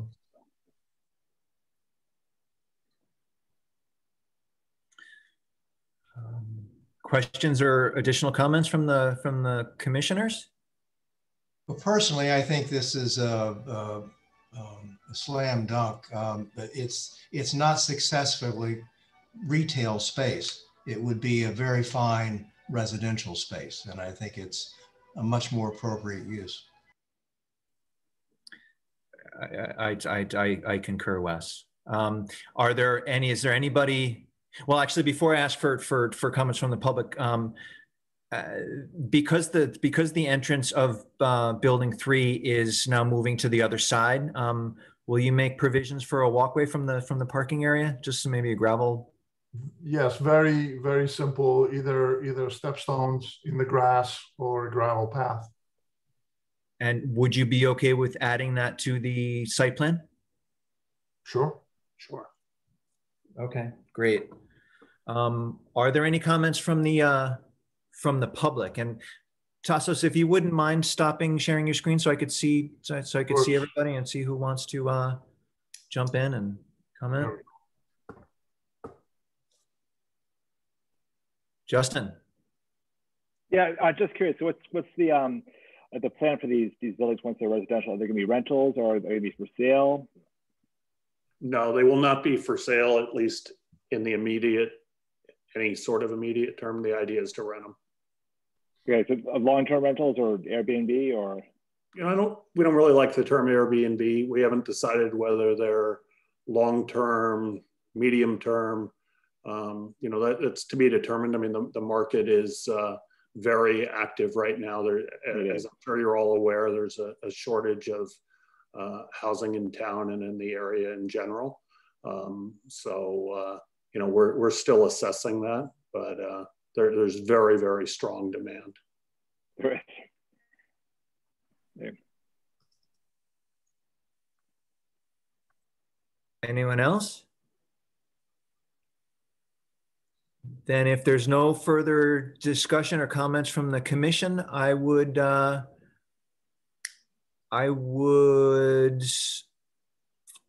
think we're closing the public hearing, Donna, before we accept the waivers, yes? I think that's right. Yes, that's right, sorry. Okay, what are you doing back there? Motion to I'm close. not telling. So motion to close the public hearing, Wes? So moved, yep. Yes. Second. Any further discussion? Is that Daryl? That was Daryl, yeah. Then hearing none, I'll call the vote. All those in favor, so signify by raising your hand and or saying aye. 2, 3, 4. Motion carries. Great. All right, thanks. So the next item would be to accept the proposed waivers from the applicant.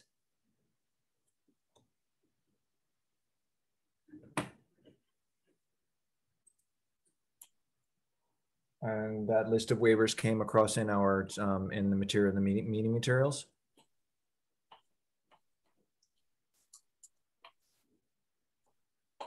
And so it would be 2, 5, 11, and 13. I make the motion that we accept those waivers. Second that. Okay. All right, thanks, Adam. Thanks, David. Any discussion regarding the waivers? Then hearing none, all those in favor, so signify by raising your hand and or saying aye. And motion carries. Okay.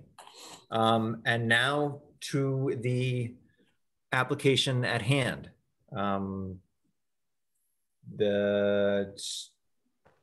Is there any further discussion regarding this regarding the application and the testimony of the applicant?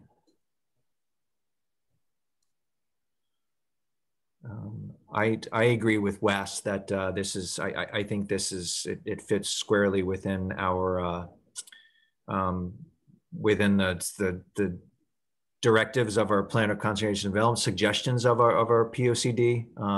And I thought that the applicant and Penner did us a good service. Steve Penner did us a service of, bringing this to our attention and asking us to revise slightly the regulations to make this fit squarely within the regulations.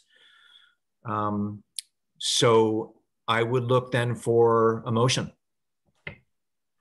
Make a motion that we accept the applications number 71-21C and 72-21SP Kent Station LLC, 9 Railroad Street, map 19 block 42, lot 15, change of use from retail to residential per 412426. Second. Adam, would you mind terribly amending that motion to include the addition of the walkway that we discussed during our discussions from building 3 back to the proposed new parking area? Yes, and that Tassos will show it on the plan. Second concurs. Great, thank you both. Any discussion from the members of the commission? Hearing none, I'll call the vote. All those in favor so signify by raising your hand and or saying aye. Aye. 2, 3, motion carries. Okay, thanks everybody. Thanks to the applicants, and good luck. Thank you. Appreciate it. Thank you very much. We appreciate your time. Yeah, thanks for all your help. Thank you. Okay, so 6B1, I'm gonna suggest and maybe look for a motion that we move 6B1 to after 6B6. So moved. Second. And any discussion? And all those in favor so signify by raising your hand and or saying aye. Okay, great, motion carries. All right, so then 6B2 is Barry Lebenz for 33 Camps Road, LLC, 33 Camps Road, map 17, block 28, lot 30, August 29, 2021, Hop Harvest Festival special event.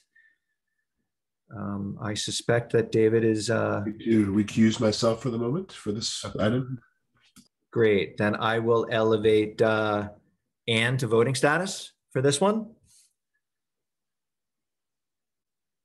And Donna, do you have anything you'd like to lead in before we ask Barry? This is just another request to the similar events that they've had in the past couple of years. Something that they've been doing, Barry, I don't know, 3 years now, maybe 4. You probably didn't do it last year. We didn't have one last year. Our first harvest was 2000. I think we actually did it before the brewery was even open, which was when we last came to you for it. So 2014 was our first harvest. Right.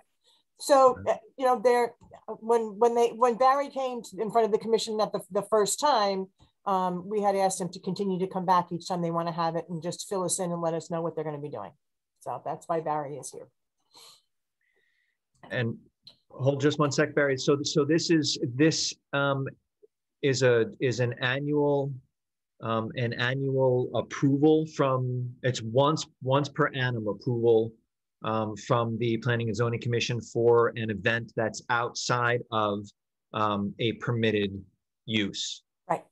So the things that we should be considering are somewhat the same things that we considered a week and a half ago with regard to traffic and public safety and noise and those kinds of things. So Barry, why don't you jump in? So basically, we have a small hop yard on the farm. We don't have certainly the scale or the means or interest in. We normally hops are very hard to pick. You have to like pick these little flowers off the vines that grow 20 feet up in the air. So rather than paying and being underwater on like a large scale harvester, we invite people to come and pick hops and, you know, enjoy a little bit of beer and, you know, have some food by a professional caterer prepared and listen to live music and spend a day outside on the farm. So from 11 to 3 are the hours I believe we run it. We sell about 100 tickets between staff and then some family and friends. I think we have a few more people after that. We pick hops and we brew a beer with the hops that day. So they go right from the yard into the beer that we're making, and we avoid any processing that is normally associated with it. It's pretty simple. So 100 tickets, you said, Barry? Yep. And how many cars is that going to be? It's probably not going to be 100, right? It's going to be. No, I mean, we have like 30 some odd spaces, I want to say. You know, we use part of the hop yard that we take down for excess parking. So no on-street parking at all? No. Everything is on our property. There's 0 parking on street. That's like, we've got volunteers who run where the cars go and entry and everything like that. You know, we normally have a volunteer staff of about 10 to 15 people. So we're making sure that it's less traffic than what we might see over the course of 5 hours on a Sunday when we're open to the public. And we're not open to the public during the hop harvest. So, you know, it's on Sunday, we're closed to the public. It's just the people coming for hop harvest. Are you usually closed on Sunday, Barry? No, we came during, it was last year, we came for an approval to be open on Sunday. So you'll have to somehow let everybody know. Yeah, so we, you know, on social media and our website that we're closed, you know, and if somebody comes, it's, you know, I'm sorry, we have a ticketed event. There's a sign at the driveway, you know, and somebody's there to handle that. The difficulty is getting people not on social media.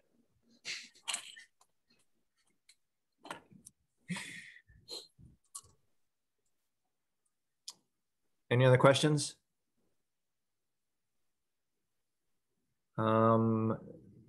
Then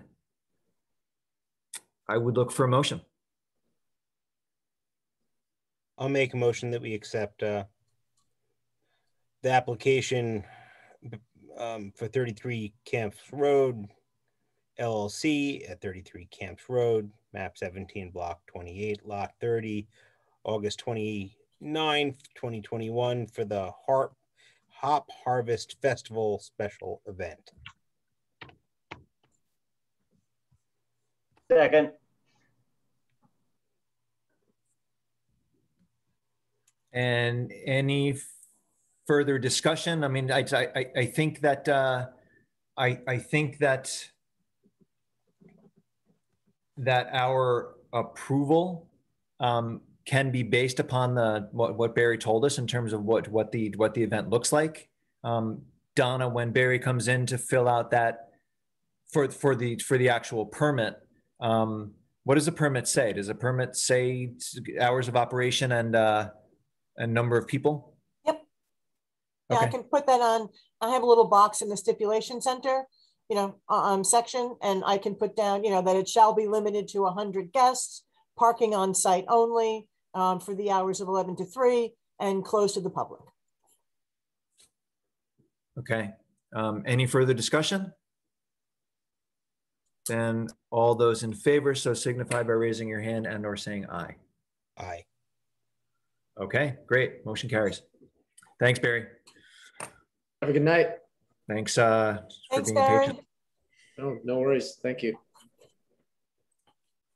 Okay, so then I guess 6B3. This is a follow-up conversation on the special event held for Club Getaway.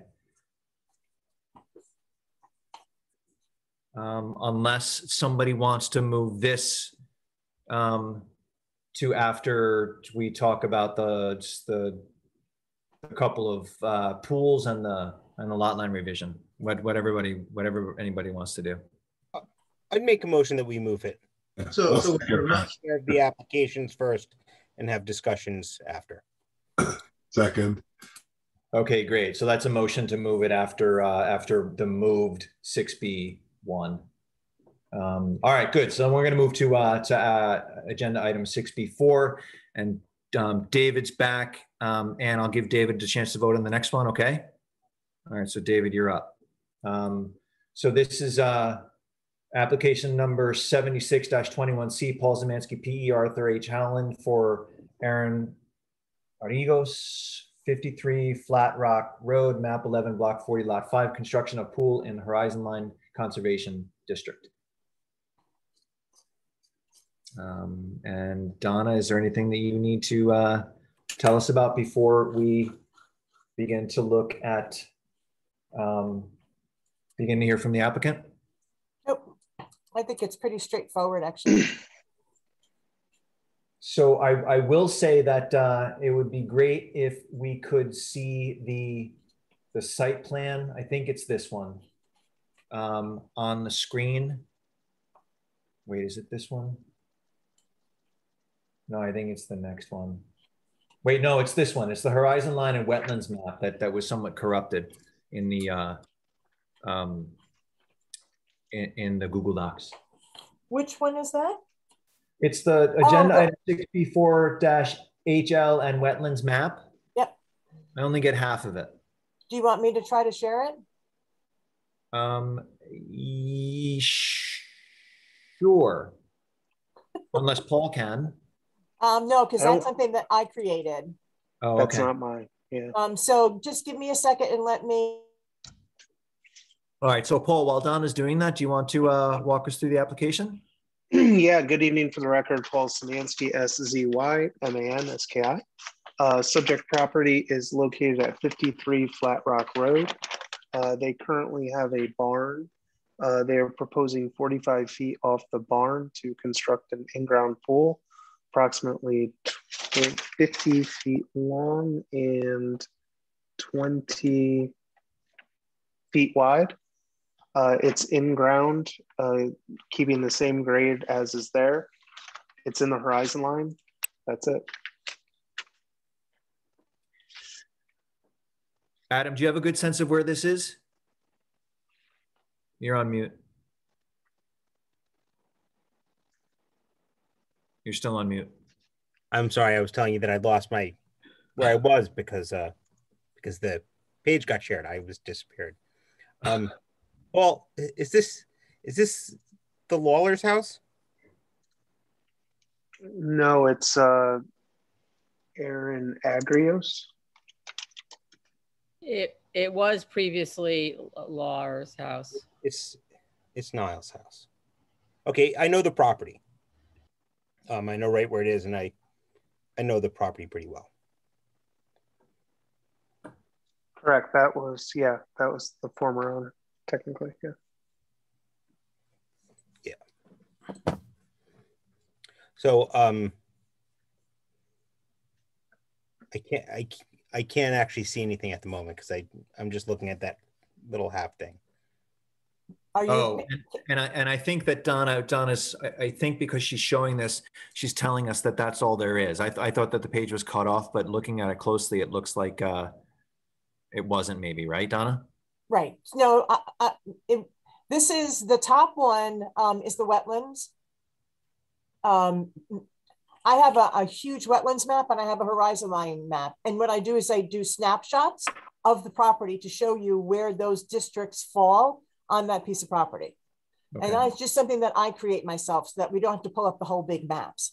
So the top one is wetlands, and you'll see there's a little bit of wetlands on the corners, but it's not anywhere near where the pool is proposed.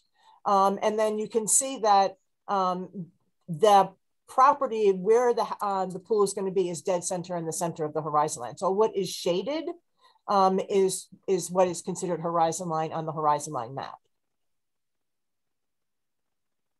So that would be the bottom one with the brown. And if I understand right, The red line here is Flat Rock. Yeah.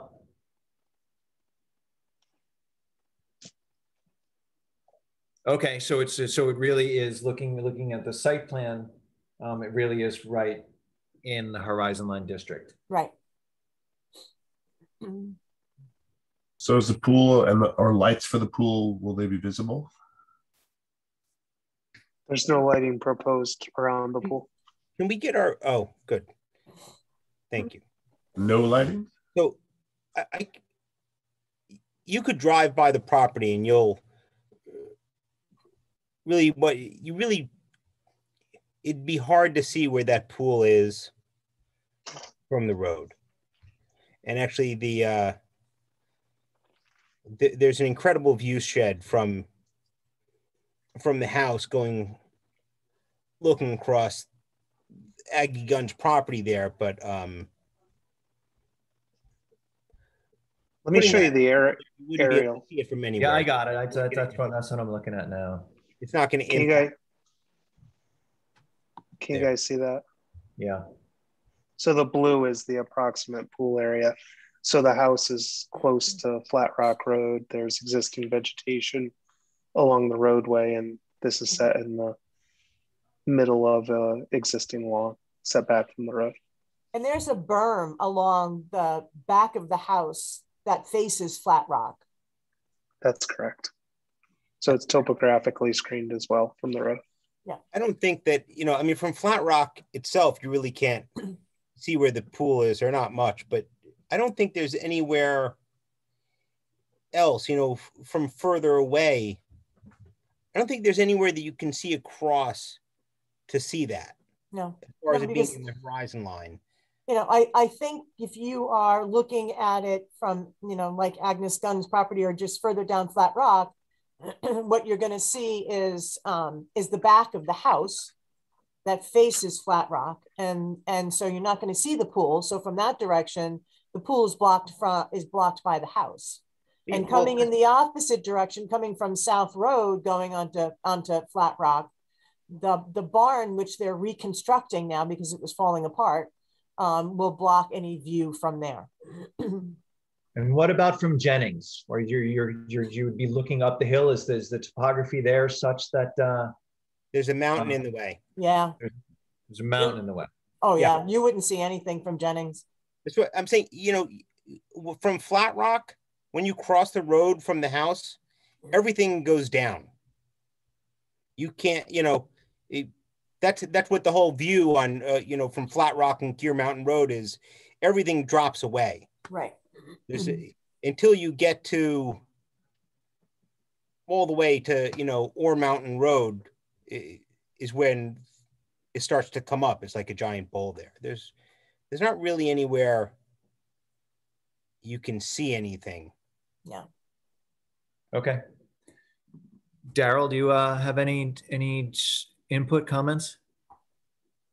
So any trees coming down, Paul, due to the construction?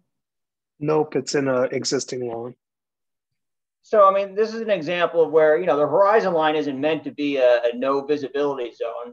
There's no vertical element to the pool. There's no trees coming down. And, it really doesn't trigger much of what we have in mind when we consider what we're looking for or regulate within that horizon line zone. So we want people to put pools in areas that are already cleared if they're going to put a pool in, and that's what's happening here. So I don't have any issues with it.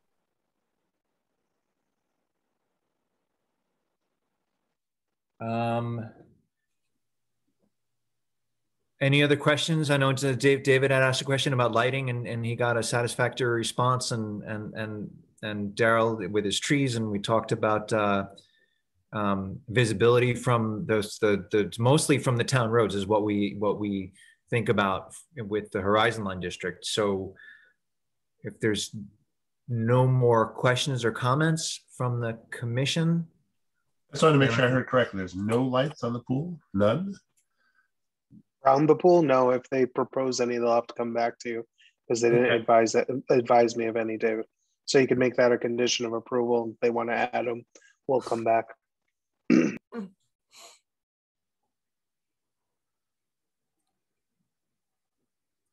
Then I would look for a motion. Actually, just to bring up that point again, no, did you say around the pool or in the pool? Because generally in the pool there is light. So just to be clear, there's no lights in or around, or are we just talking around? If you guys are okay with the lights in the pool, I guess I'd like to ask for that, but they didn't give me any specifics as it related to lighting. I think in the pool would be okay if it's okay with you guys, but anything outside of the pool, we would not be proposing as part of this, and they'd have to come back to you. I'm okay with that. I can't even imagine building a pool without lights in it. I'm not sure if that ever happens. That's what I thought David was hinting at. Is likely there was going to be, you know, lights within the pool, and just wanted to clarify. Sorry. Where's my? So I'll make a motion that we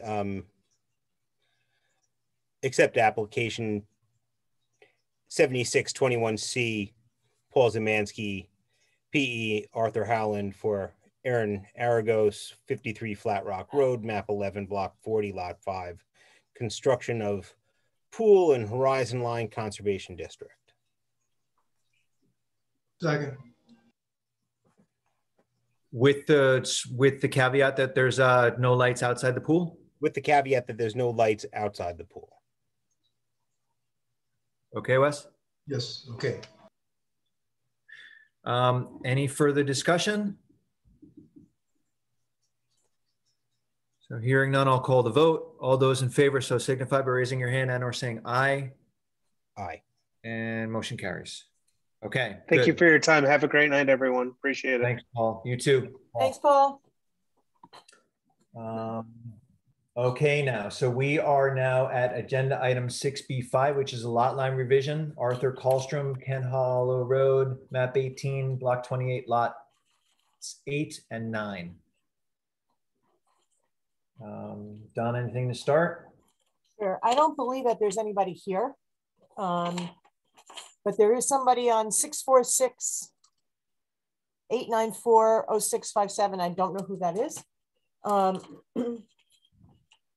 But anyway, there's two different plans. There's the actual site plan that was submitted by the engineer, which I understood after speaking to them, and then I decided that I didn't think you guys would. So I prepared another one that is 11 by 17 that shows the existing configuration of what the two pieces of property look like and what they're actually going to be doing.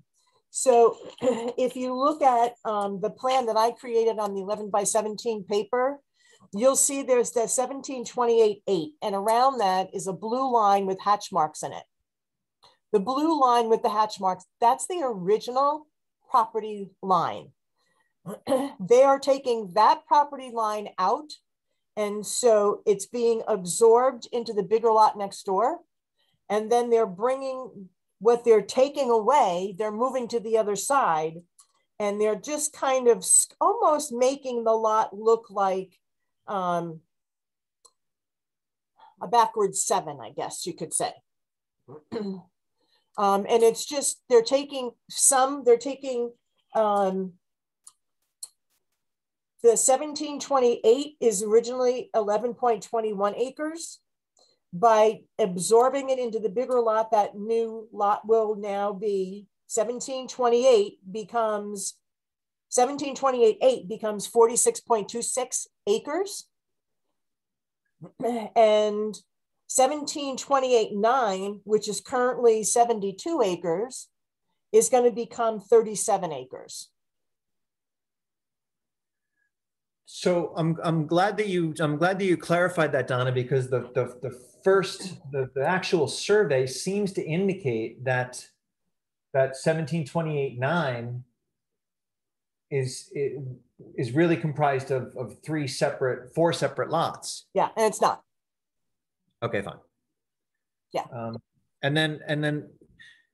Do you want me to put that up, or do you understand? I don't. Would you please put it up?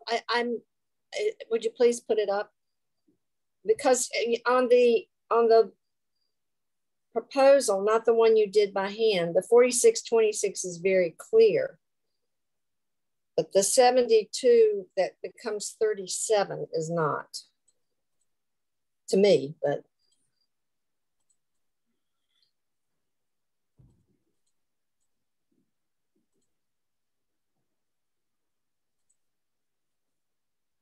Okay, so 1728 was just this. So it was only 11 acres. 1728-9 did not have this line in it. So it comes up, goes down, across, up and around, down this way. So what they're doing is they're taking out this line here, here, and they're basically putting it from this corner to this corner. So 1728-9 is going down to 37 acres from 72. And 1728 is going to go from 11 acres to 46.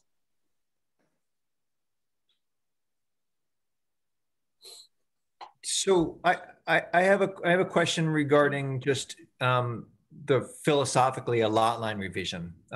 Is a lot line revision simply reconfiguring two contiguous lots? And you're not, so it does, my question is, does it matter where the original lot lines are? Because this looks almost like it's a reconfiguration of the lots, right? Yeah, it's a reconfiguration. It's a swap of property. And as long as we're not creating an additional lot, right, or additional lots, we can approve the lot line revision, and we can approve a lot line revision that results in fewer lots. Correct? Yes. Yep. Now so this goes from 2 lots to 2 lots. It still is 2 lots. What's changing is the size. Okay. And you have to understand the reason, in some cases, the reason why. This 1728, the way that it's configured, is a rear lot and it had no access. So now what they're doing is they're taking this line out, and the access now to this 1728 now becomes this.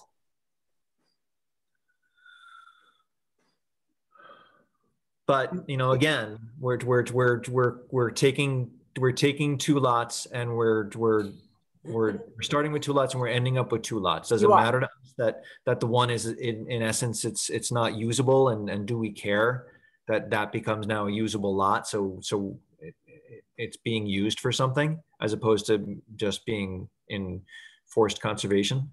Right. It doesn't make any difference. But it still needs to be approved by Torrington Area Health, who has not done anything, has not approved it yet.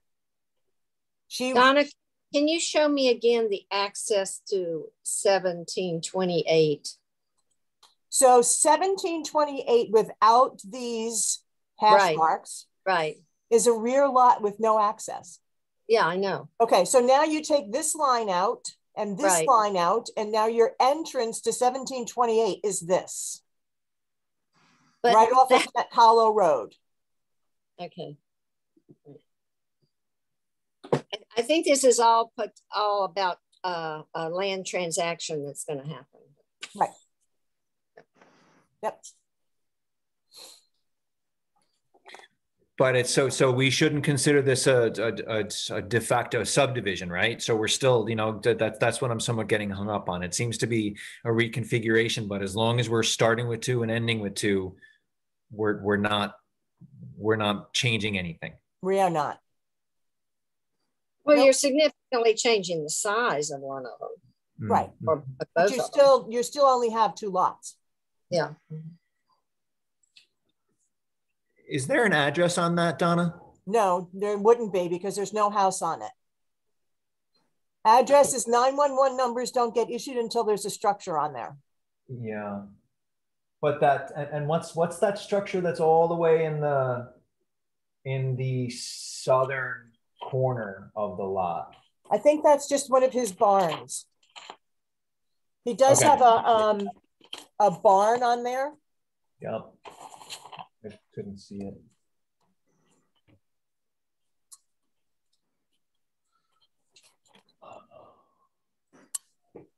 All right, so this is Kent Hollow Road. Not too long ago, this piece of property was, it went through a forestry operation.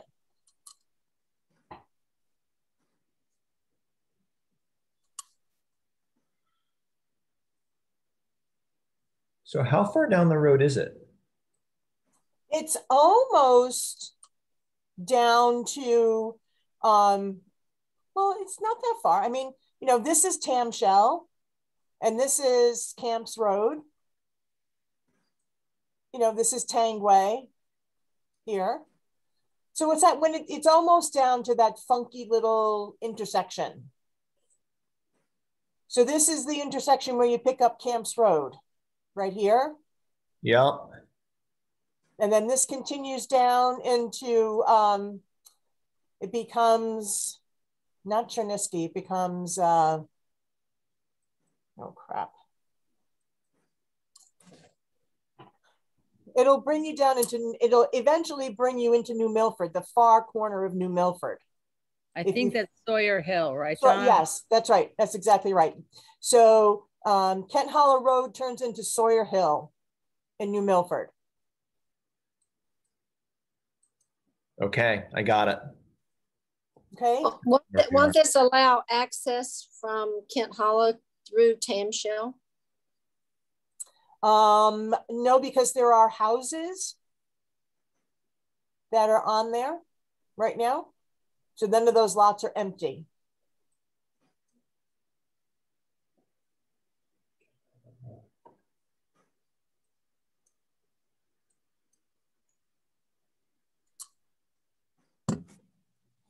So my recommendation is to approve this contingent on Torrington Area Health approval.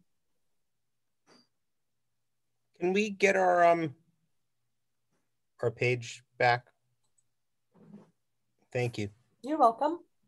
You working on your tablet there, Adam? No, but I can't see anything else. I'm just stuck looking at that page and I can't get to anything else when that's up. Yeah. Is it reasonable to make that approval to accept the lot line revision done and without the applicant here? Yes. Yeah.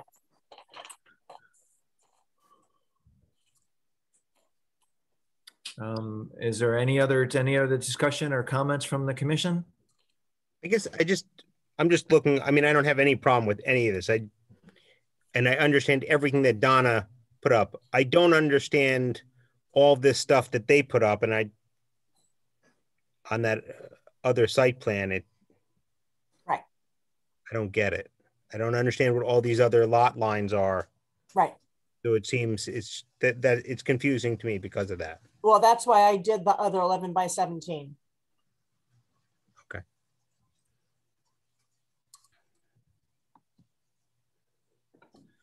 So I'll make a motion to approve lot line revisions, Arthur Kallstrom, Kent Hollow Road, map 18, block 28, lots 8 and 9, as proposed by Don, as shown by Don. Second. Do you want to put in there pending Torrington Area Health approval? And pending Torrington Health approval.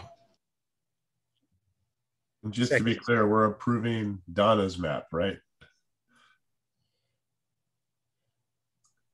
Yes, we're approving Donna's map. All right. So Adam, that's you concurred with the revised motion? Yes, I did. Okay, great. Any further discussion? Then all those in favor, so signify by raising your hand and or saying aye. Aye. And motion carries. And Alice, is that an abstention or shall Yeah. I? Abstention. Okay, great. Motion carries. Okay, then we are now into agenda item 6B6, which is the application number 77-21C, Sam Sabin for James Lilly and Lily Thorne, 29 Brown Road, map 11, block 40, lot 24, construction of an in-ground pool in Horizon Line Conservation District.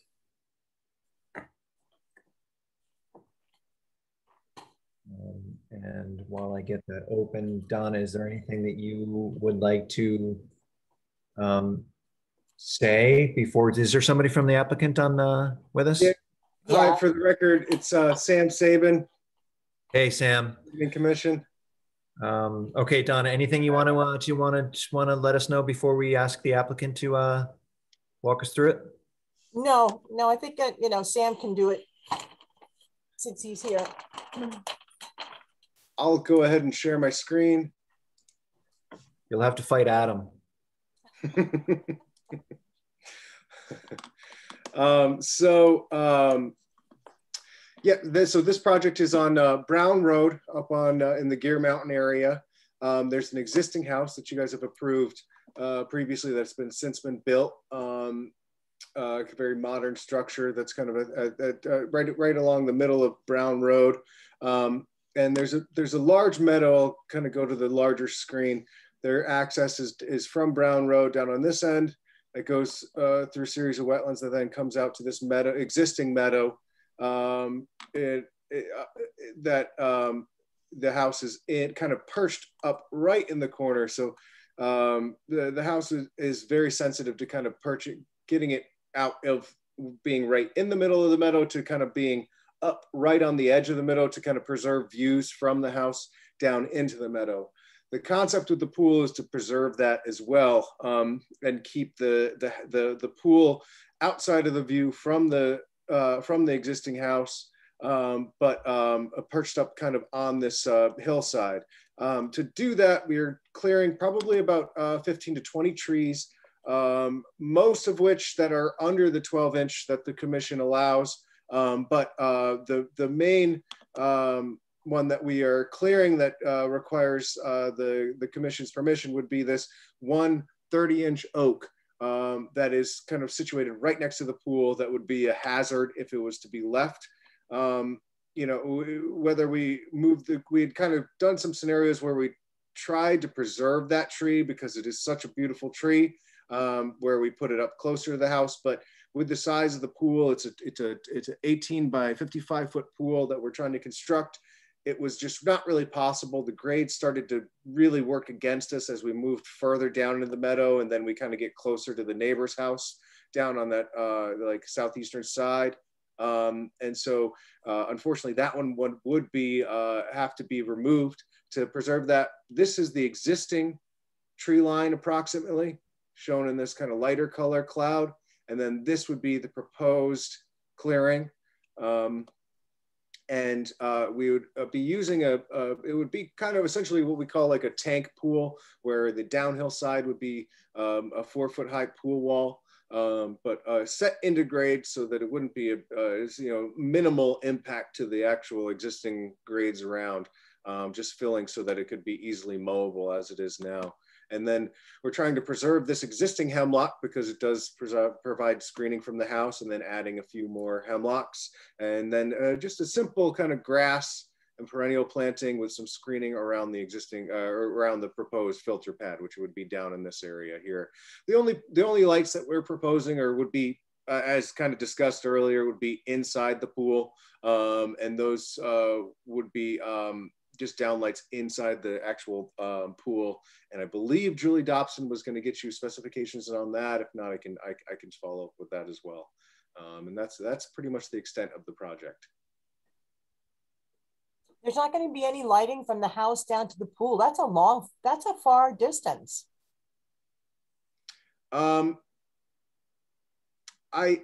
don't have any in the plan as of now. You know, now that you say that, Donna, you know, we're kind of in the design development phase of this, but a few path lights would probably be helpful just to get down to the terrace down here.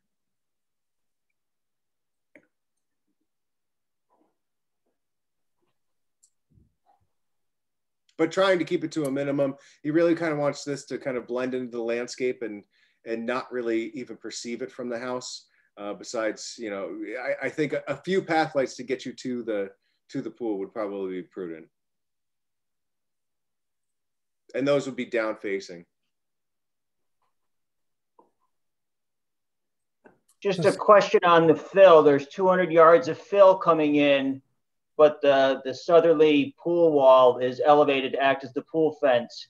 Where is all that fill going? Is it around the other ends of the pool? Yeah, it's just to kind of blend this grade out, just so that it's mowable. It is kind of a steep slope in through here, so and we're imagining that we're not going to get very much out of this pool because it's everything that's come out of this site, as with most sites up on Gear Mountain, is just solid rock. So we're not going to get very much material to blend here. So the intention is to kind of, you know, blend this into the existing grades here. And so, yeah, it'll be mostly just downhill of the pool. We still will need it even if part of the pool is out of ground. Got it. Is there any cutting on the backside of that terrace, or is that terrace basically at grade? That's pretty much the limits of disturbance as far as grading. Yes. It's more or less at grade. Yeah. Okay. Yeah, we're trying to keep as many trees on this uphill side, minimize any impacts to the vegetation on that uphill side, really set it into kind of that natural hillside landscape, which is really beautiful. Okay.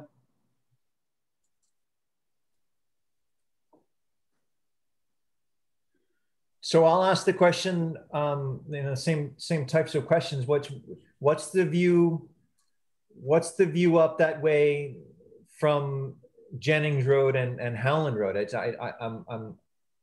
think I'm understanding that's the downhill side. So you're looking down and to the southeast from there. So you're looking downhill towards Jennings Road and yeah, the view is pretty phenomenal from up here. You're looking out over the hills, over the Gunn's property, but there's not really a view up to that property from down below because it's so highly, you know, it's such a knoll. It's elevated above the road. So even as you get further away, so once you drive, where you're driving out Flat Rock Road or driving towards the property from Flat Rock, that looks like a pretty straight view up past those houses onto that hillside. Yeah, I think it goes down. If you're coming from Flat Rock, you're seeing the houses that are on Jennings, and they're higher than the houses that are at the bottom or the end of Brown. I think that's right, Donna. Yes.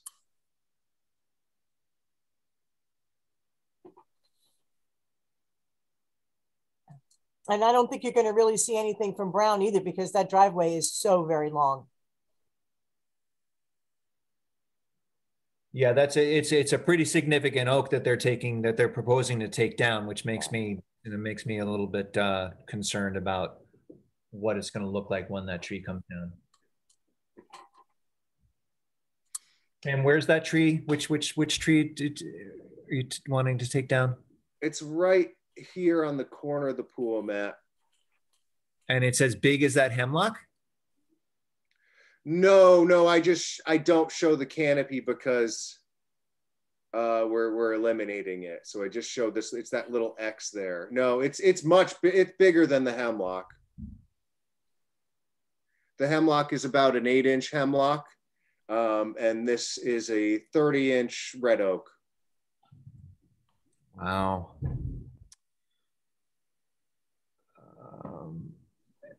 And have you considered moving that pool? I mean, the topography looks like a pretty steady grade there, right? Have you considered moving it up the hill a little bit to get away from that oak where you're not disturbing the roots? Up this direction? Oh no, I'm sorry, down the hill. Down the hill. Yeah, we have. It's really kind of we're trying to preserve that view from the house, where we're kind of not just. It's a really kind of pristine field as it is now. It's a really nice old farm field that we're trying to preserve, and that would kind of really, it would take a lot of grading within the field rather than kind of excavating into the hillside here. here we would be downhill. We would end up having to fill or excavate quite a bit more on the uphill side, and then fill on that lower side. Whereas here we could kind of use the natural rock outcrops as that upper retaining, and then just fill on the downhill side, and which would kind of eliminate having to kind of create a lot of disturbance within the field. Yeah, so much. You know, again, my concern is that big tree, and you're trying to enhance or maintain or preserve the view, the private view, when you might be impacting the public view by doing so. Right. Yes. Yeah.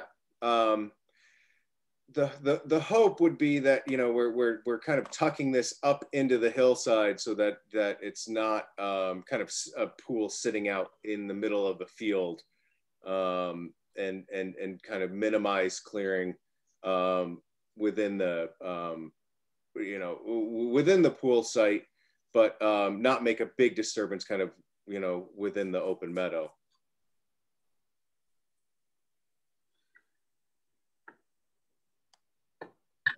Hi, everybody. This is James Lilly, dialed in. I was dialed in before, but I couldn't speak, and so I dialed in again. Can you guys hear me?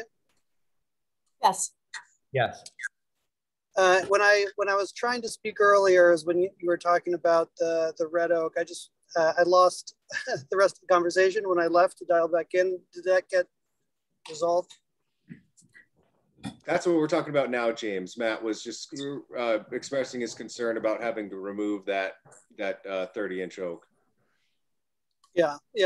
I would say that we definitely did not want to remove it either. It's a beautiful tree, but as Sam is saying, we'd have to really make a lot of changes, and there's a lot of other problems with moving it. So. And what I would say about the view, I've tried to find where you can see our house, you know, for the past 2 years. And there's like a stretch of 10 feet on Ore Mountain Road during the winter time when you can see it. That's really the only place, and I've checked every road, that you can see it. So I am saddened to lose the tree, but I am not concerned about the impact to anyone's view.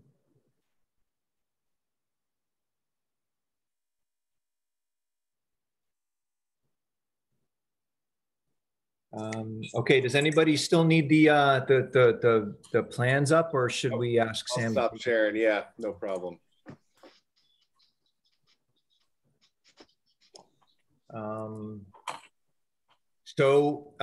Any other comments from the commission? Questions or concerns?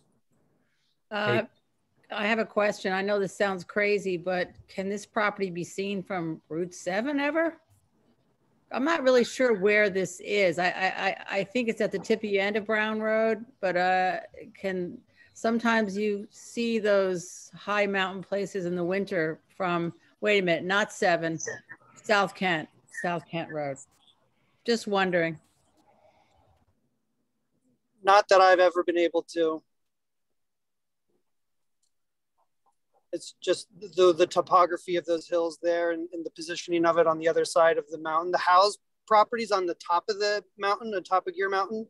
And we're kind of nestled down on the side of the mountain, kind of behind to the side of the Howe residence. And so really there's nowhere to see it except for this, as I said, this 20-foot stretch on Ore Mountain Road. Can you see it from Howland Road? No, when you're on Howland, my father-in-law, Peter Tom, lives on Howland. So that's why we built the house there, to be next to him. Pretty significantly down gradient of that. And that meadow that is down below James's house is runs out. It's not very steep. So it runs out, you know, a ways before it starts to really drop off down to Howland Road. So you can't really see up into this one meadow.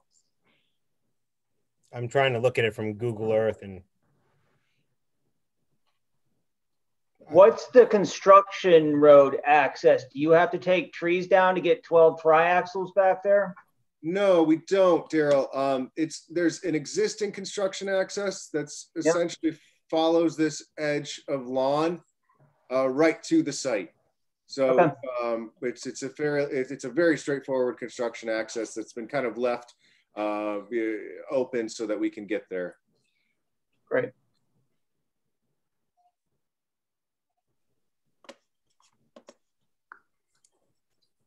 And what about lighting around the pool, in the pool?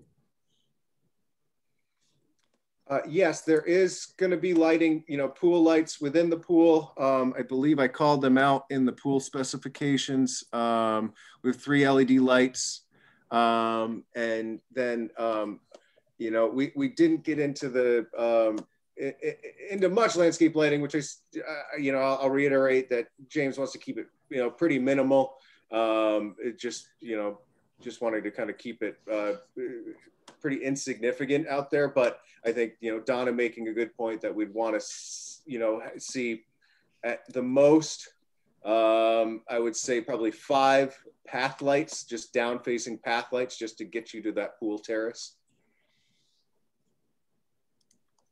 Which I'd be happy to follow up with on the plan as an addendum to this plan if it would appease the commission.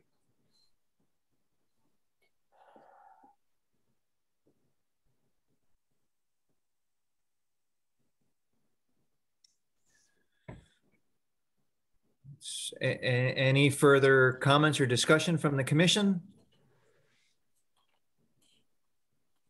Well, I understand what they're doing design-wise, and it's a shame about the tree, but a tree of that size would affect within a pool with a 50-foot radius. So I can understand that. And I think in the horizon line, aren't we allowed to allow one significant tree being taken down? We have that discretion, Wes. Yes. I'm uncomfortable with it. I think that I know the applicant has said that they looked at this a couple of different ways and have concluded that that tree needs to come down. I'm not convinced that there's another way to skin the cat. I also, I'm taking the applicant's comments to heart that said you can really only see it from one very specific spot in the dead of winter. I'm not sure that I'm not saying the applicant isn't being truthful with us, because that's I don't mean to give that impression. But I just don't know well enough, and a tree of that size, it pains me to approve taking down. Does this warrant having some more eyes go over there and look at it? Honestly, I would like to drive around and see if I can't see it. I don't really have a if you can't see it from anywhere, I don't. It'd be great to keep the tree. We have a lot of trees. So if it had to go down, I come down. I can understand that. But if you can see it, if that impacts the view in the horizon line, then I think that is a factor. But without driving around and trying to see it, I don't know how I can make a decision right now. So this is James again. You're welcome to totally do that, and if you find a spot where you can see my house, let me know, because I've been trying to find it. The only other thing I would say is that the mountain does rise probably 100, maybe 150 feet above that area, and it's all wooded up to the house property.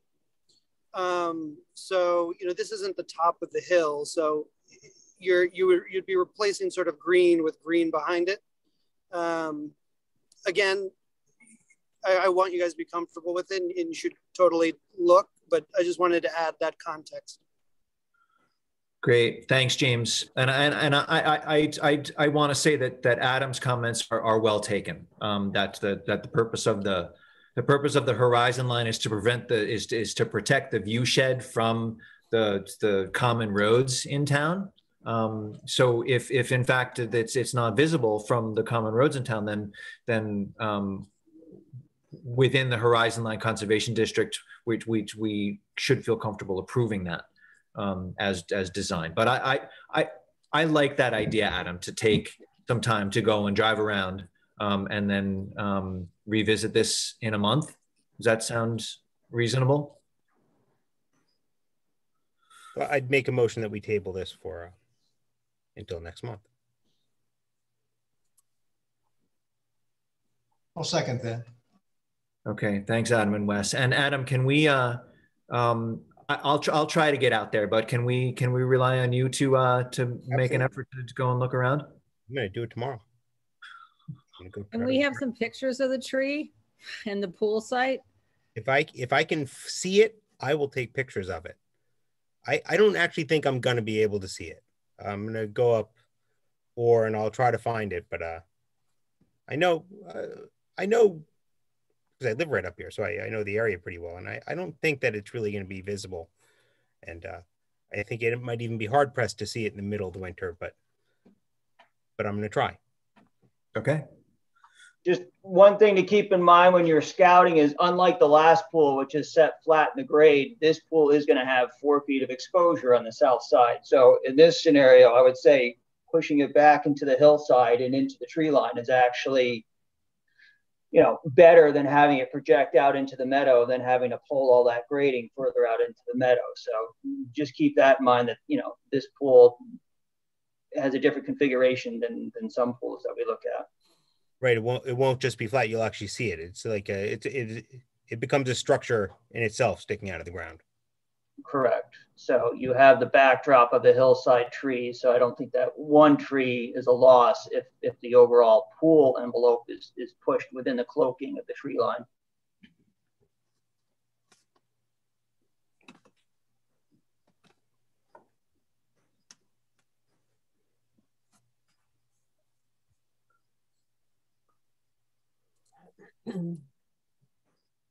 Sorry, I'm just looking at the I'm looking at the grading lines, the topographical lines on here, and these are a 2-foot increments. So by the time you get up into the level of disturbance, you are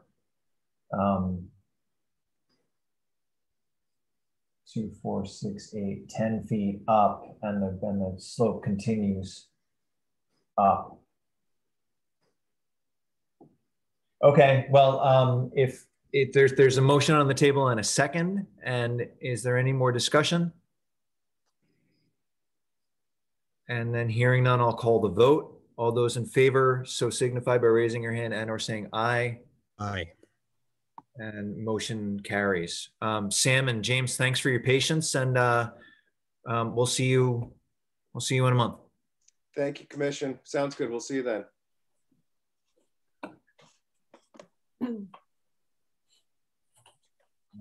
Okay, so then I will.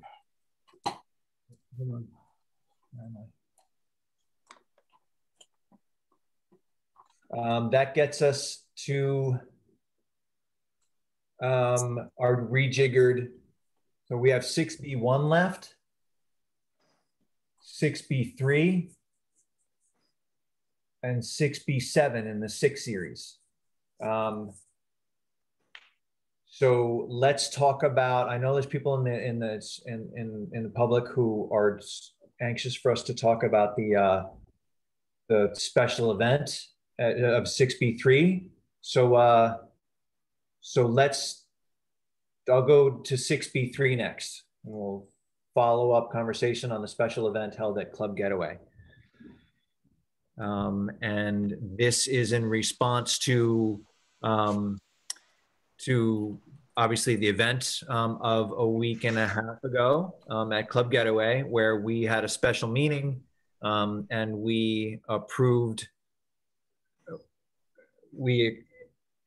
approved is not the right word, but we allowed a special event on the Club Getaway property from Friday night into Sunday morning, and we put certain conditions on it, and the conditions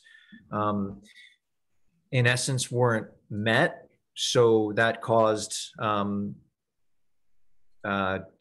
additional conditions to be imposed for Saturday night and Sunday morning.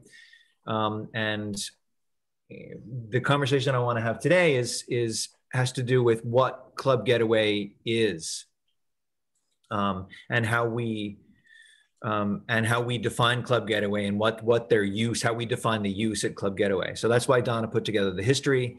And, you know, as you all saw, Club Getaway has been there since the mid 60s, since prior to the mid 60s.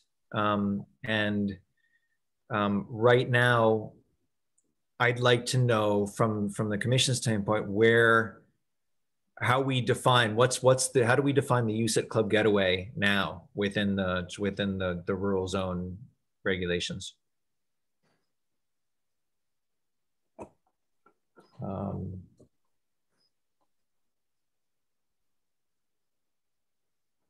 If I go to those regulations now, Matt, I think one of the problems is we've always just defined it as or considered it a camp. And it was a camp for adults, but a camp. But it's not really a camp. It's resort. I think and I think David was telling us that it's actually designated as a resort. And I don't know where in our regulations we have anything regarding a resort. And Club Getaway has been here for a very long time, but we may have to kind of really relook at what it is and create something that makes it something in our regulations. Yeah, and they're defined as something by the state, which is separate than. So they have certain requirements and approvals from the state to operate in a certain way, which is separate from the use as defined in our regulations. And I agree with you, Adam, that they don't really fit right now with our current state of regulations. That use doesn't really fit. You can call them a camp, but they serve alcohol, and they have different. They're operating in a different way than a day camp or even an overnight camp usually behaves. You know, they have music into the night. They have, you know, they have parties. They have, you know, they're using the lake access. So that's really where I'd like to get to, because I don't think they fit in the regulations now. So at the very least, they're a pre-existing non-conforming use. But what we should do is define what they're doing now, and not, you know, without impunity, without saying, you know, you're doing something wrong or you're doing something right. This is what you do. This is how you use the property now. And any change to that use, I think, becomes a change of use that they have to come back to us for. Does that make sense to everybody? It does to me. That makes sense. That makes sense to me as well. It's a grandfathered, non-conforming, one of a kind, not likely to ever be repeated in Kent again. So I would suggest that that in Donna's free time, she come up with a definition of what they're doing. You know, and I know your history, Donna. That's a great history. If we can have a concise, this is what Club Getaway does, this is how they operate, then when we can go from there. Well, I think one of the things. I'm sorry, Ann. Go ahead. All I was going to say was, I think we have to consider whether or not they are going to be a music venue. Well, I don't think that that's something that they have always done, or until just now. And I think that goes to what Matt was saying, where we have to define what they've been in some way. This is the way, create something that falls within who they are now. And when they, if they're going to make a change from that, becoming a music venue also, or something like that, that doesn't necessarily fall into, or maybe it does, maybe it doesn't fall into their history. And that's a different way for us to look at when those things happen. Can I ask a question back to the use of the word camp? Maybe camp is what they have been. You think of the state park down at Lake Warmont. People drive in there and they can play music and grill, and you know, there could be a band there, I guess. I don't know. It's state property, but everybody thinks of it as a campsite. You know, you go camping. Yeah, it's a campground. It's a campground. So maybe that's what Club Getaway is a campground.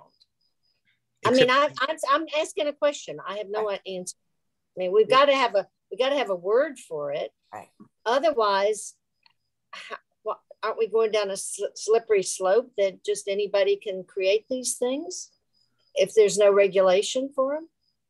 Well, we did have one. I mean, at one point, and I don't know where it got dropped, but at one point in time there was resort, and then I think in 2005 that was taken out of the regulations. At least that's what is in the history of all the regulations that I have. And then what was put in was a club, and that's what Club Getaway actually fell underneath. And then at some point in time, when we rewrote our regulations back whenever that was, we've done them so many times, for some reason, that use actually came out of the regulations. And so what they had determined was that Club Getaway was a club, and that they were allowed to do a baseline of what Mike saw and back in 1983 was a flyer that they had put together. My recommendation would be to actually find out from David what kind of a business plan he has in place, because I know there's the intention of trying to hook up to the town sewer, would then enable him to become a camp where you've got people who are actually staying there for 6 or 4 weeks at a clip. Right now, he's not allowed to do that. He can be booked every night, but they have to leave after 3 or 4 days. So it's like, you can't have the consecutiveness like Kenmont and Kenwood have at this current time, according to the state. So not according to our regulations, but according to what the state has determined, because there's a criteria that he needs to meet for the state. And that's why he's able to serve alcohol. So I think we need to find out from David what his business plan is so that we can make sure that we have in place what he's going to be. That's my recommendation. I think we should also look at what we had in the regs. I mean, I have my old regs. I'm sure I have them somewhere, and it's in that was there so we can see what. So what I think happened is we took something out of our regulations, not thinking about where it had a place, that it was needed. Right. We looked at it like, well, there is no resort here, but there was a resort. Right, but that was in 2005, at least 2005. It might have even been before then. Donna, in the history that you did, which was really incredible, it was 2003 where Judy Wick talks about, I guess in a meeting, she talked about it being permitted by special permit, and that it was a resort. Right. It was used as a resort. That was the classification, I think, for the special permit. Right, and then that went away, I guess. That went away. So, and I don't know why. It's possible that the commission at that time, I mean, I think that predates all of us, right? John Johnson, probably not.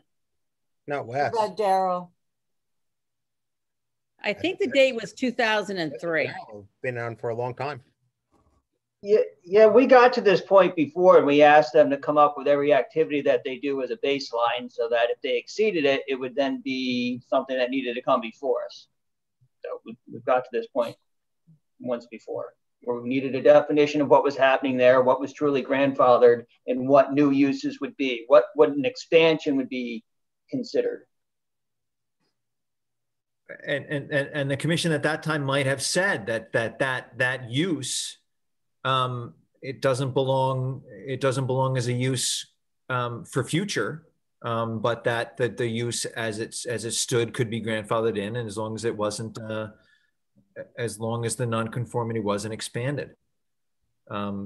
So I think we have at least a path forward now that we are going to try to define what Club Getaway does now, memorialize it as their baseline, and then anything outside of the ordinary would require a change of use, which would be a special permit and public hearing and all of that stuff. And I suggest that I think that Donna's idea is great. Rather than foisting the effort on Donna, let's start with David. Let's have David put together something first for Donna to present to us, and then we can massage it, and then that can go in their file that this is what they are. And it should be what they actually do now, not his business plan that may include a whole lot of stuff that he wants to do one day in the future. That's not what this can be. We have a non-conforming entity that's grandfathered in, and we should know what they've been doing. This is what they do. And I think we have to start there, and anything else is something that gets added on. Well, I don't think that's fair. I think we should have him because we know he's got plans. And I think he has the right to come forward and say, this is what my plan is. If he's going to sit here and tell us that this is what he plans to do in 15 years from now, then okay, fine. I can understand you're saying that you don't want to have that as part of the conversation, because everything, especially as we all know now, changes in the blink of an eye. But if he can give us a 5-year business plan so that we have some kind of idea of what it is that he's going to be doing, and whether he's going to be staying in the same mode that he's in now, or if he's going to make that big change to become a camp like Kenmont and Kenwood, then I think we need to know about that so that we don't really have to, maybe we could leave him as non-conforming for the time being until he can fall into the camp category. But I think we need to give him the opportunity to do that. That's not what I'm saying. Right now, he is not a Kenmont. He's not he's not. Camp or a sleepaway camp for kids. He never has been. Well, he was when it was Camp Lenore. Okay, but that's not what he is now, and that's not the way he's going to operate it this year and next year and the following year. Right. So he can tell us what his ideas on where he wants it to be, but he's going to want to do things this year, next year, and the year after. Right. That's going to affect our community, and that we need to know how to act on that. So I want to know what he's doing now. How the camp has been operating, or the resort, whatever we want to call it, for the last some years, so we know how to go forward. I think we can do both things. I think that Donna's point is well taken, and I think that Adam's point is well taken too. Let's find out what the baseline is, and then find out what his aspirations are. And then we can understand what he's doing now, and we can identify whether the aspirations are an expansion of the nonconformity, or whether what he wants to do brings him more in conformance with the regulations. If he can be at Kenmont, then and he can follow the rules of the camp, and then we can eliminate the nonconformity, right? But let's do both things, okay, Donna? Yep. And Kathy's had her hand up, so I don't know if you want to have her speak. I don't know that it's appropriate to have the public comment. This isn't a public hearing. I mean, it's certainly a public meeting, and everybody can can listen, but I'm not sure it's appropriate again to have the public comment at this time. Okay. You know, I'll say that, and once again, I love all the guys up at Club Getaway, but I have a big problem with what they did a couple of weeks ago. That was not neighborly at all. Yeah, so I'm going to stop you there, Annie. I know that you've got that opinion. I know there are several people who have that opinion.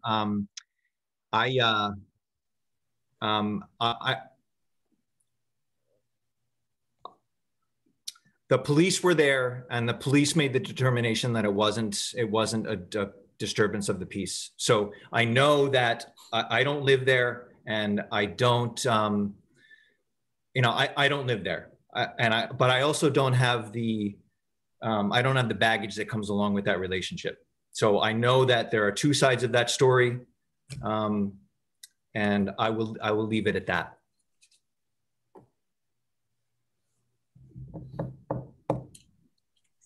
Okay, so anything else from the commission? All right, so I'll see if I can't get David to put together just a brief explanation or in-depth explanation of what it is that he does now, and then see if I can get him to also provide what their goals and aspirations are, and then have him come back to the next meeting, and then we can go from there and decide, do we want to put resort back in the regulations? Do we not want to put resort back in? Do we want to put club back in? Do we not want to put club back in? See if we can figure out at least some kind of descriptive use for Club Getaway. Sound good? Sounds good. Okay. Thanks. I just want to ask a question, and it's a little bit of a pushback, but the police said there was no public disturbance. They did that. That's exactly what they said. Yeah. So I was there. I was there at 2 on Saturday morning. I actually saw the police go in. I stopped and I listened. I stopped and got out of the car at a couple of right there at camp at Leonard Pond at the boat slide, and down by the almost down by the South Kent School, the old Arno farm, which is really too far away, and then a little bit further towards. So I stopped and got out. I saw the police there, and it wasn't until the next morning that I heard what their determination was. Don and I were, and Gene and I, and we're talking in the middle of the night on Saturday. So yeah, that's the report that I got, and because the police were there and they didn't shut it down, so that was their determination. So I saw the 2 troopers pulled in there, just before 2 on Saturday morning. And that was confirmed by Andrew. So. By the resident trooper, right? Andrew Fisher? Yep, he was out of town, but he was in contact with the desk sergeant and was aware of what was going on. And we had just returned from an ambulance call, and they came to stop by the firehouse to use the bathroom before they head down. So they were there. You have to say, and that's Gene Speck from the ether. Okay, so then we've got these couple of stepchildren that are hanging out here. 6B1, which is the roles and responsibility of the Architecture Review Board, and then 6B7, which is the cannabis responsible and equitable regulation of adult cannabis use. It's about 10 o'clock, and I know that we have a couple of other things to do. So if nobody minds, I would look for a motion to table these until the next regular meting. I make that motion. I don't mind moving the ARB, but we're going to need to make a decision about the cannabis. I've been getting phone calls already, and I at least need to know from you how we need to get this into the regulations. And so I'm going to throw it out there. We can go ahead and table it and have a more educated discussion at the next meeting, but to think about how you want to handle this, because if we don't put anything in our regulations, then the state will consider it regulated as it normally would, as it would something that is similar in use, which is a liquor store. We do not regulate liquor stores, we consider them retail. So that's how it would end up coming in here. So my question was going to be, do we want to just strictly change our definition of retail to say the way that it reads now is not including ammunition and guns, and then put cannabis in there for now until we figure out what the town wants to do and what you guys want to do. At least at this point in time, we have some kind of quasi protection as we decide how we want to move forward and what we want to do with this. Like I said, I've gotten contacted already. Property owners have been contacted already about the rental of their properties in order to go ahead and do this. So I would like to be able to send something to Mike and ask him if he thinks that would be the best way to handle it for now. How long do we have, Donna? But when do we have to, when does the state make the determination that in the absence of our action, they deem it retail / liquor?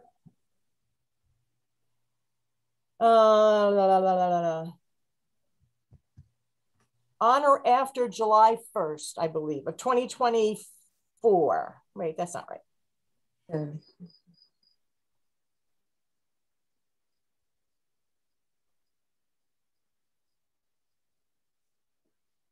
They don't, it's amazing how they don't even say in here when it can be. I would need to look that up and let you know. They'd have to give us a little time. They only just made it. Right. I mean, they have to develop a commission that's going to determine what the criteria is for people who are going to be getting licenses in order to do this. You know, right now we only are, because we're less than 25,000 people, it's only going to be one retail and one cultivator. There was a question about whether or not we can combine, if they could combine towns together to hit that, to go over the 25,000 people. And that was answered as a no. So in other words, we can't combine Cornwall, Warren, Sharon, and Sherman to get us up over the 25,000 so that we could have more. It's individual towns. And Donna, on the cultivator, can the cultivator be a separate entity than the distributor or the retail? Yes. Okay. So a cultivator could sell it, distribute it to a retailer in Kent as well as other cities. Yes. Okay. That's how I understood it. Can you so when we talk about this next month, can you find out what the other towns right around us have, if they've already have a regulation that they've done previously, or anything like that? Would be interesting to know. Well, I know I had gotten from OPM just yesterday. And has the COG addressed this at all? Yeah, but they're just telling us, you need to write a regulation. Oh, okay. With regard to cannabis, the chief zoning official of a municipality shall report in writing any zoning changes adopted by the municipality regarding cannabis establishments pursuant to the subsection to the Secretary of the Office of Policy and Management of the department no later than 14 days after this, after the adoption. So people are now starting to put all of that together. There was an article in the newspaper today about the number of towns that have banned it. And there was only about 8, I think, that they actually came out and said it. I know like Plymouth has banned it, and there's nobody around here that I've heard anything of. But it's definitely a hot topic on my my planner's website. So, didn't we have a discussion about this some years ago? 4 or 5 years ago, 6 years ago, we had a discussion about cannabis. There was somebody from the community who got really upset about it. Rick Levy told us that. Yeah. And there are people that don't want Kent to be known as the go-to place for cannabis. Let's just put that. And I think we should. I think that we should be thoughtful regarding what we want. I thought that tonight was not the night to do that and be thoughtful. And if we could have another month to talk about it and gather some information. It's, you know, Donna's idea is not a bad one, is to somewhat have an emergency insertion into our definition of retail to exclude cannabis sales for now while we deliberate. I don't necessarily think that we shouldn't allow it, but I know this is going to be a community character discussion, and I think we should get everybody involved and get everybody's opinion and see where that leads us. Right. And it says here, until June 30th of 2024, no municipality shall grant zoning approval for more retailers. And Michael, that's that same date.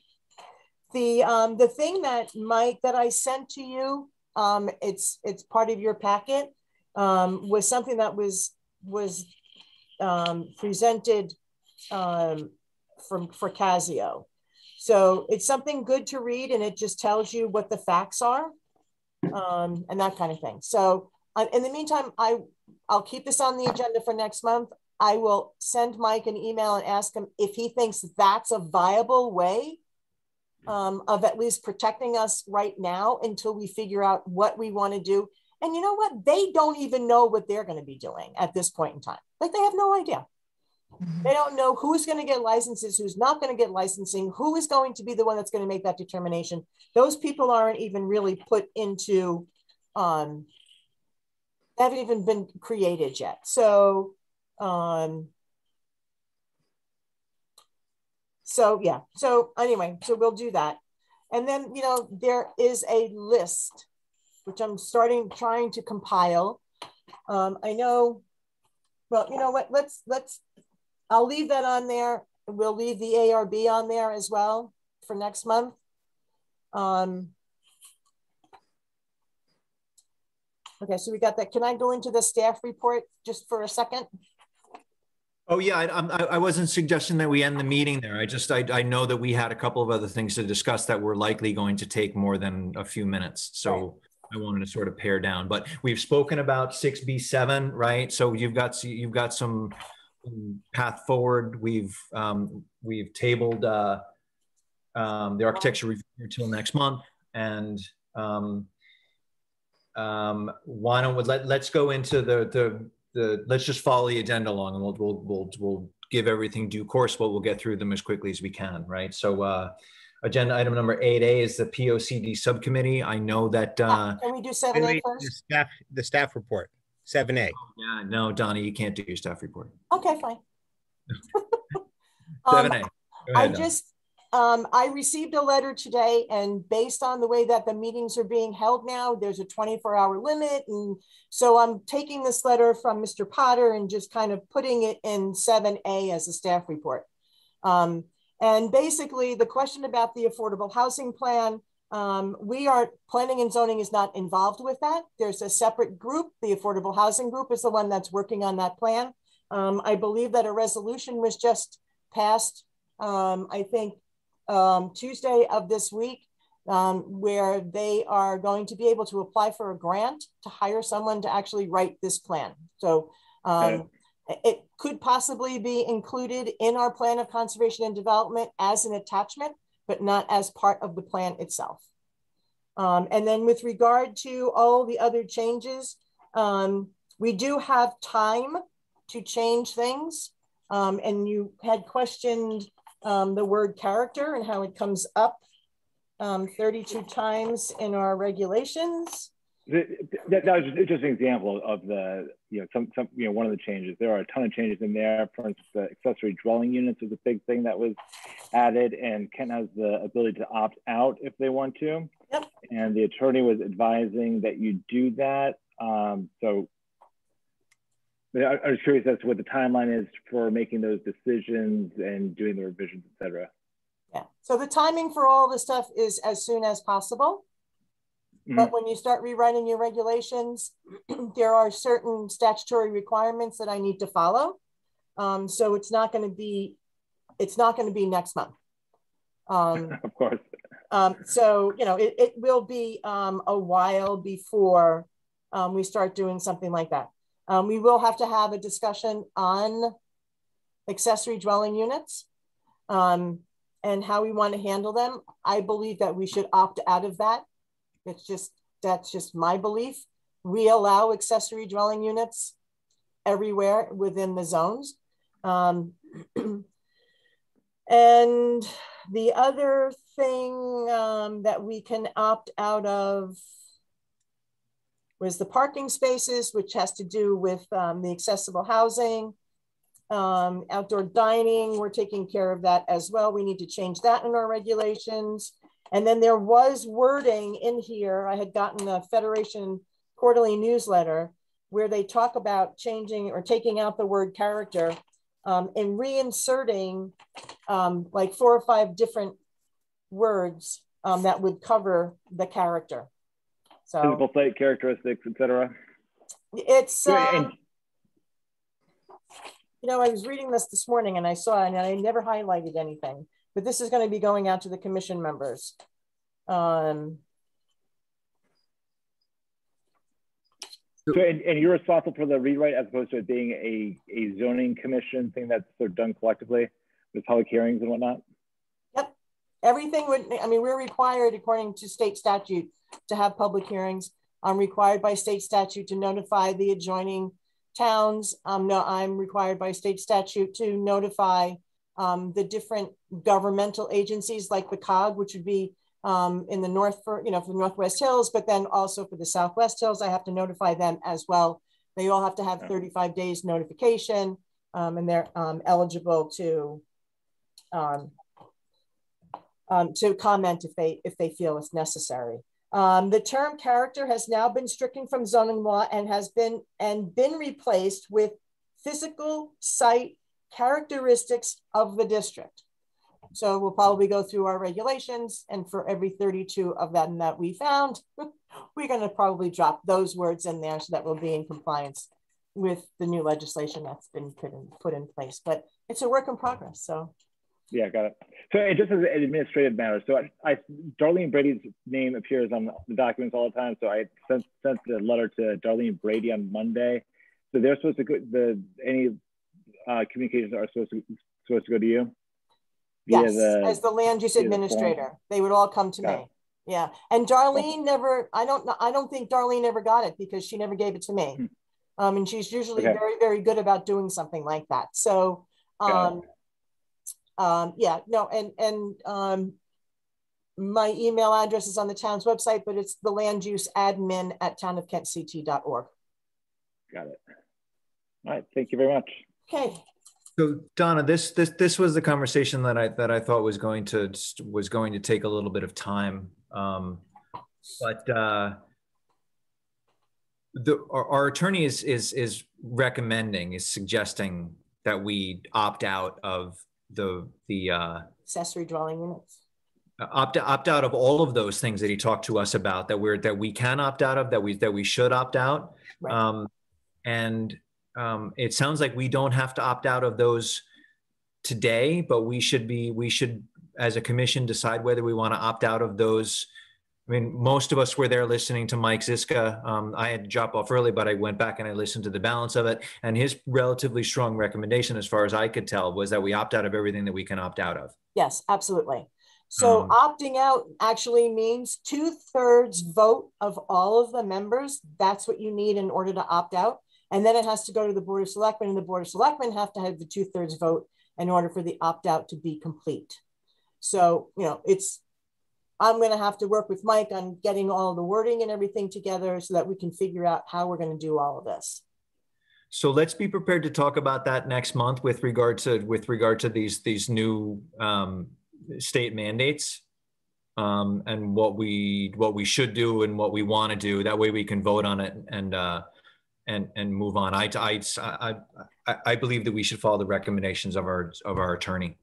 Is there a full list of the ones that we can opt out of somewhere? Yeah.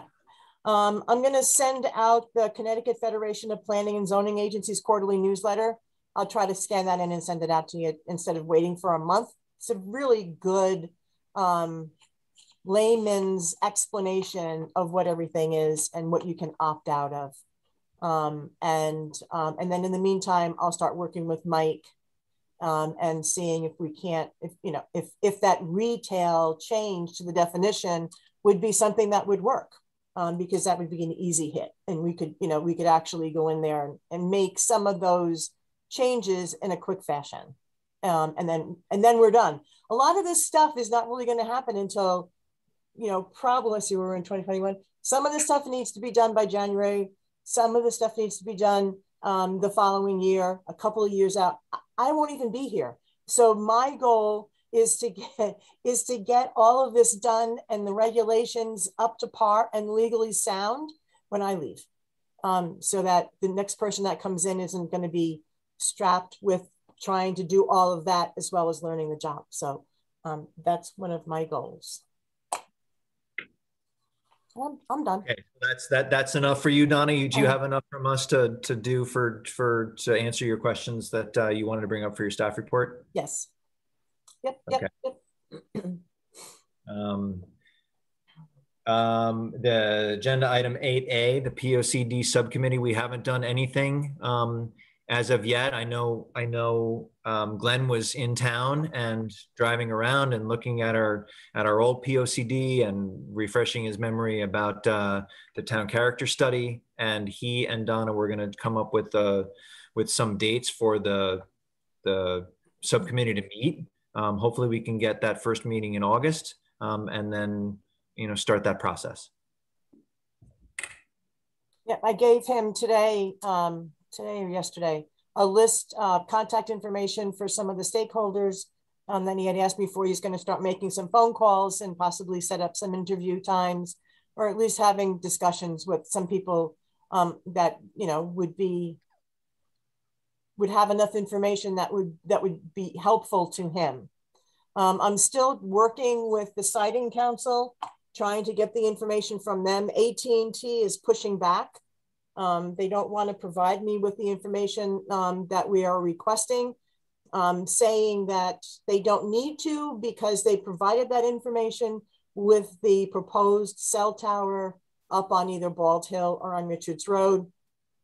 So emails have been going back and forth. Glenn's been guiding me on exactly what the wording should be, making sure that we're contacting Bachman, who is the head of the Siting Council. Again, she's involved in all this, and maybe she'll be able to push AT&T to absolutely go ahead and present the information that we need in order to provide viable information in the Plan of Conservation and Development, which is what we are obligated to do. So we're still kind of working in that time frame, trying to get that stuff all together. But I'll ask Glenn, what he's looking for with regard to an August meeting.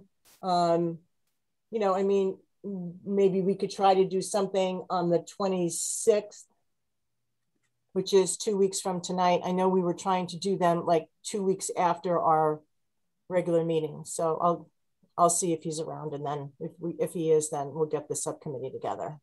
But I'll let you guys know in plenty of time. All right, great.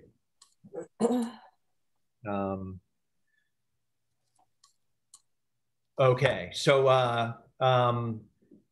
9A is administrative permits and certificates of compliance. Any comments from their commission? I have a question for Donna. Do we have a new tie yet? No, we do not. Still working on that. I'd like to go to Southbury and actually bring Ty back. But the honeymoon period is over and she's still happy. So, we're working.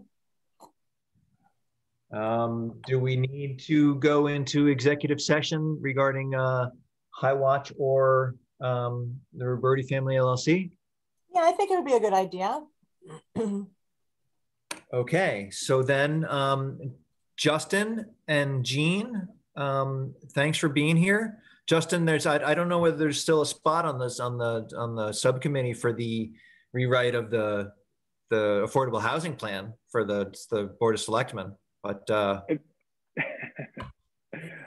been emailing with Jean about that.